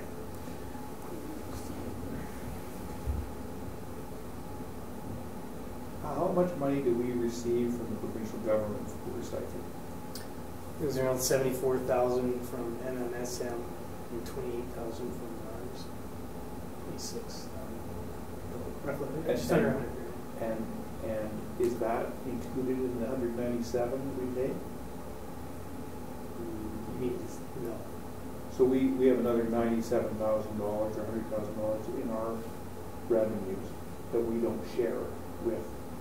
No, we do share with 28% of that goes to, because the agreements with the RMs is they pay for a percentage of our expenses, therefore the revenues of recycling is shared with them as well. No, I'm being unclear. Okay, so from their financial statement, again, one of them, Alex came to me. The 228,678 is monies that are paid by somebody to them. Yeah. For the material. Is that right? That's the expenses to the municipalities. Money paid by the municipalities to the lines for providing the service. Okay. And we get money from the provincial government over and above that money? We get all of the weights from the processed material, right? So we submit that to the initiatives, the MMSM and RARS, and we get, according to those weights, we get money back. So I guess on the 228,000 is the total amount expensed, all the municipalities expenditures. So somewhere in our financial statements will be $197,000. That's right. As an expense. Yes, 194. Okay. That's what I understood initially, but we thought that was different somehow. So we do need to have a meeting, as Councillor Whyte has said. There was another question I had. We have no control over what they have for payroll? No. Do we have a written agreement with them? No. And have they ever lost money before? Yes. And what happened when they lost money before? We have more money. Then what's our argument for not giving them more money? I mean, let's go through that. Our agreement with them is that they'll do the recycling and we'll pay them, right? We don't say how much we're going to pay them, other than we give them this amount of money. And when they've lost money in the past, we've paid them. Am I missing something? No, that's correct. Firstly, who thought of that plan? And secondly, then aren't we kind of toothless bulldogs? Aren't we, like, we can growl all we want, but at the end of the day, we've agreed effectively by our past behavior to pay the cost of operations, haven't we? Or am I may be missing something, but I'm having a hard time figuring out how we avoid civil liability. I guess this would be a perfect place to put that excess money we collect for recruitment for at least 1 year. Yeah. And it actually would work out perfectly because all 4 municipalities have some culpability in this. If all of us decided to, and it wouldn't even be all the doctors. We collect $160,000 for doctor recruitment. This would be, what are they asking for? $68,600, so $70,000. So we'd still be putting $90,000 into doctor recruitment. The Lions would be happy. We'd have a new contractor. They could bid under the new rules. Right. So I think that would be it's a solution. It's a solution. It's not bad. I guess you try and explain where we are, and it's not perfect, clearly, but it's tough when, I remember when we did try and get an agreement with the Lions and we weren't happy with some services, so we would try and rent our truck, get expenses out of them, but we found that their expenses grew by exactly nothing, and it was clear the more money we tried to get out of them, the more we were subsidizing it. All right, further discussion? Well, just in terms of what we're going to pay for, they do have a $12,000 administration fee in their expenses. I'm not sure we should be funding a $12,000 administration fee. So I guess then, based on that, do we want, again, we can table this and then we can hopefully get that committee to meet and maybe express some of those views, and I think that we kind of have an idea of, we have some responsibility here as far as to pay what our share is, but then the questions on the administration costs and stuff like that, maybe that has to be ironed out first before we go in and dive into, say, exactly what the number is going to be. Councillor Delaurier. I have no problem meeting with them, but perhaps it should be more than just the committee because there's obviously lots of concern around this table. Fair enough. And I guess I would like to pursue further redirecting some of the doctor recruitment money towards this. If the, you know, the 9.9% increase that administration showed us didn't even include this. We'd be well over the 10% if we have to account for this. So the money's got to come from somewhere. We can't just tell Terry in one breath to you know, tighten the belt. Meanwhile, add $500,000 worth of expenses onto them. So I would definitely. I know you're meeting with you. If I could ask, if you could run that by your counterparts on the foundation, see if you get some buy-in, because the other municipalities may not know of this situation, and they, you know, we have $55,000 worth of the 70,000, but the other money has to come from them. Well, if that's the wish of council, then I can certainly do that. Councillor Moriaux. So I guess when we have this meeting with them, we can bridge the discussion with them that if we are looking at subsidizing their shortfall and stuff like that, that we can have the discussion that, as Councillor Delaurier says,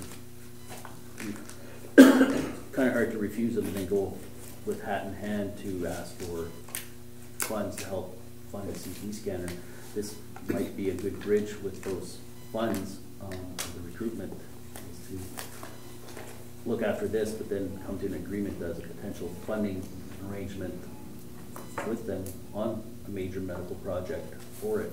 Since dollars to expend or to cover off their shortfall is coming out of already predetermined medical dollars. So, as a compromise and something like that. Okay. So do I have the mover, Councillor Friesen, and the seconder, Councillor Delaurier, to table? Yeah. Who's going to get in touch with the Lions to make arrangements?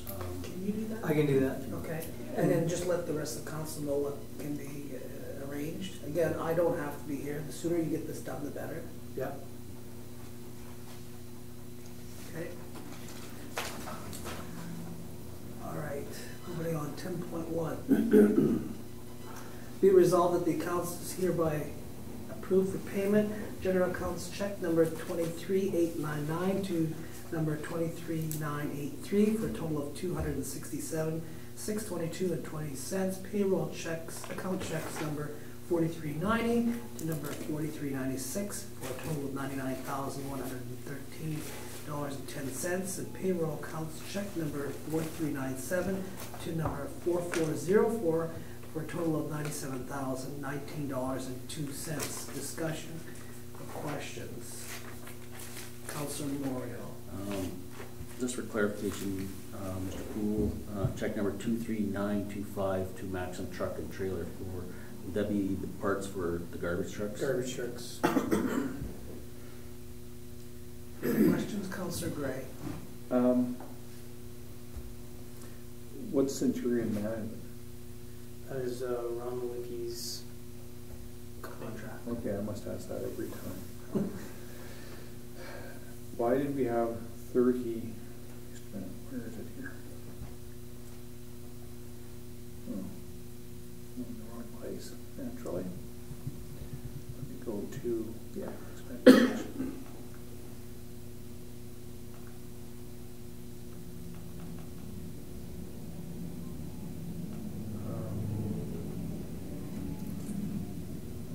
Where is it here?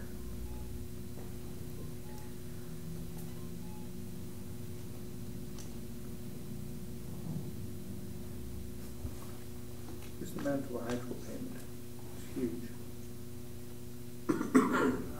Hydro.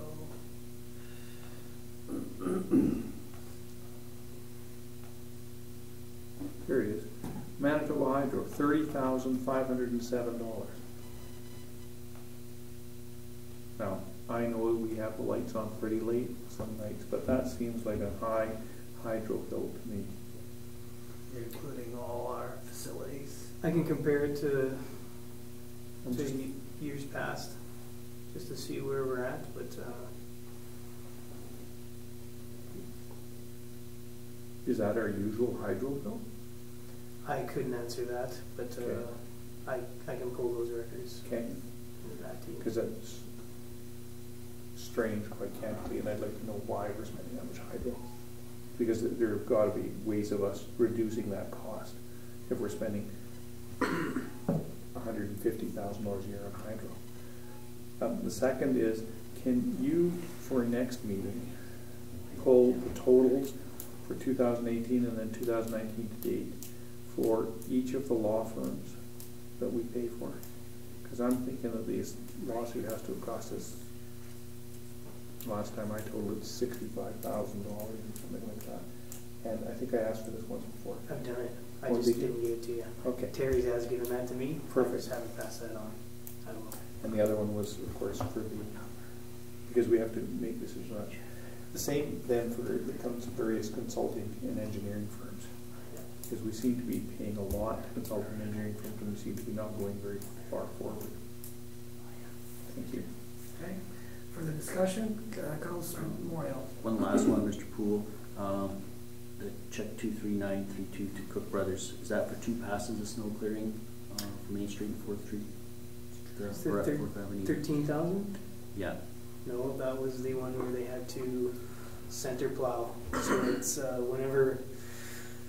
whenever that much snow falls, he couldn't do just the parking lanes. There was too much, so he had to put it in center plow. So that's the increase. So we put the pile in the, it wasn't highways that center plowed it, it was us? It was Cook Brothers. Okay, further discussion? Do we publish our checks? Do we publish them? No. As far as this list right here goes? They're part of the public record, and anybody, if they want to see they're on the agenda. if anything on the agenda is part of the public record, we don't publish them in the paper, but Are they on our website or are they done? probably not on the website, no. No, they don't go on the website. Okay. Okay, all in favor? Carried. Okay, bylaws. Be resolved that Bylaw 2, 2019, that's Special Service Solid Waste Collection Bylaw, be read a first time. Moved by Councillor Gray, seconded by Councillor Moriaux. Discussion. I guess Councillor Delaurier. I just want to make a comment to Derek and your staff, especially Darren. I know from experience a lot of work goes into this particular bylaw. There's a lot of moving parts to it. So thank you very much for all the work that went in once again to it. Pass it on. Councillor Moriaux, you were next? No. Councillor Whyte. I agree completely. Well, if you put one more line in there, 2018 it was this, 2019 it's that, they would have seen the $4. That wouldn't happen today. We've got that note already, yeah. Okay, thank you. Okay. Councillor Gray. Just for next year, since the plan is to go to 100%, when are we going to do that? We could have done it this year. The reason being is to keep the increase at 2.5%, and also if it is 100, I guess this one isn't so much of a big deal. But if we expend less than what we say we're going to, we have to give that money back. So that would be an administrative cost. So we did keep it down. We're at 96.2%, but according to the municipal law, if we are under what we say we're going to expend, we would have to give it back. So we did keep it low is a good idea to avoid that work. Further discussion? All in favor? It's carried. 11.2, resolved that the bylaw 12, 2018, the Fire Protection and Emergency Services bylaw be read a second time.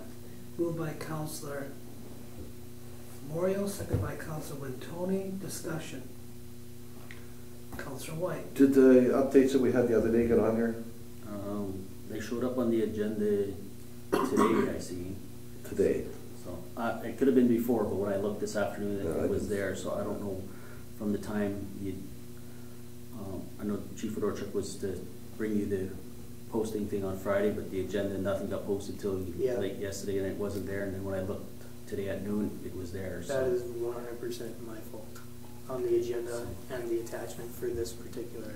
Yeah, so that being said, following our procedure, I don't know if council has had sufficient time to review our suggested changes or to formulate questions and other suggestions.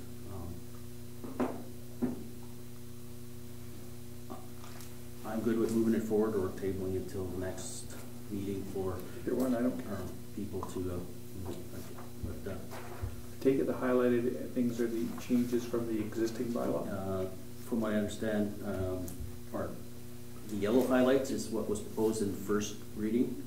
The green is what the committee and the Chief Fedorchuk discussed in for second reading, for drafts that were information and concerns that were brought forward, or what we talked about with definitions, the ambiguous things like others and charges with and fines with no set values and things like that. So we corrected all what we are aware that was brought forward.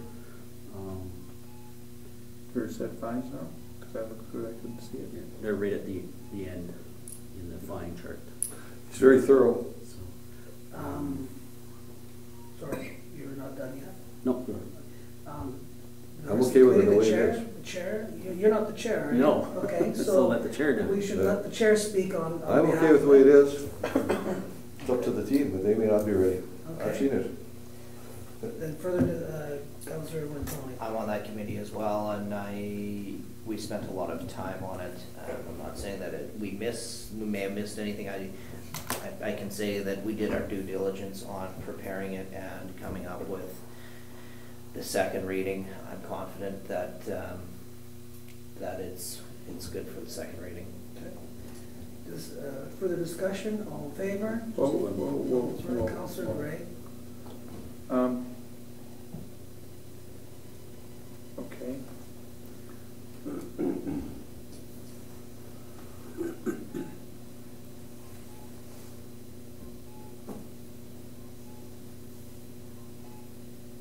I'm trying to figure out section, if you can turn to paragraph 80. What page? I haven't got a clue. Paragraph 80. Page 29. It says pages on it. Mine does anyway. It'd be page 29. Thank you. Everyone who commits an offense under section 99. Where is section 99?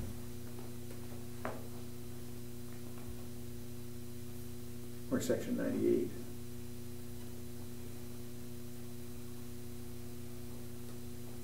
What am I missing? Yeah, it ends at section 87. That's the first question. Right, and I think So maybe not that. that was the one that was brought up that he was supposed to change, and we were told that that would happen. Councillor Gray, you have another question? I do.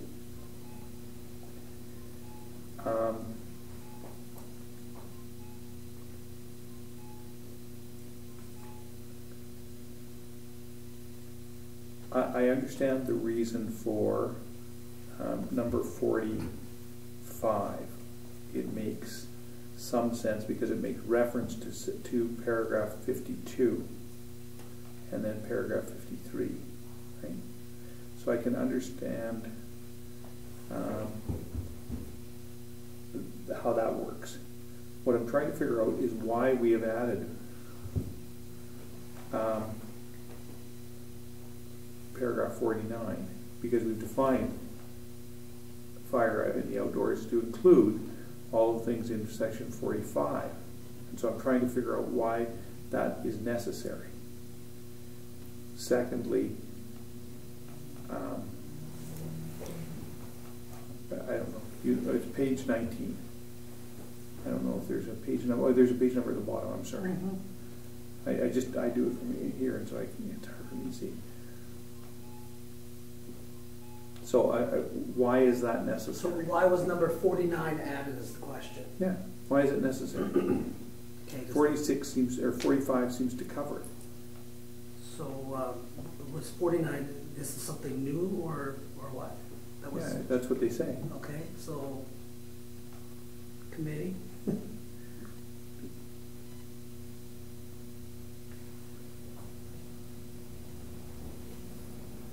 It seems to me. There may be a purpose. That was what I raised. Those were the two things I raised before. Could it be that Section 53 states that no permit shall be required to light, ignite, start, etc. Right. But 40... But my point is exactly that. In one clause, we're saying you can do it as long as you comply with reasonable rules to control its spread. In another clause, we say you can't do it at all unless you get an occasional permit from the fire chief, and I have serious problems with that. Is it the wording that says offense, so that it can be a finable offense? No, because the failure to, firstly, the Summary Conviction Act actually provides for that and says if you're required not to do something, don't do it or do it, then it's an offense. So it doesn't matter. You don't need to say it's going to be an offense. It's an offense by definition. But although I actually prefer sections that have penalty sections, which are better defined than the ones in here. But that aside, I'm a defense counsel. I'd be just as happy to leave it vague because I think I can find a truck through it. Councillor Wintoniw. One of them is to apply to private, and one is to public. And well, where does it say that?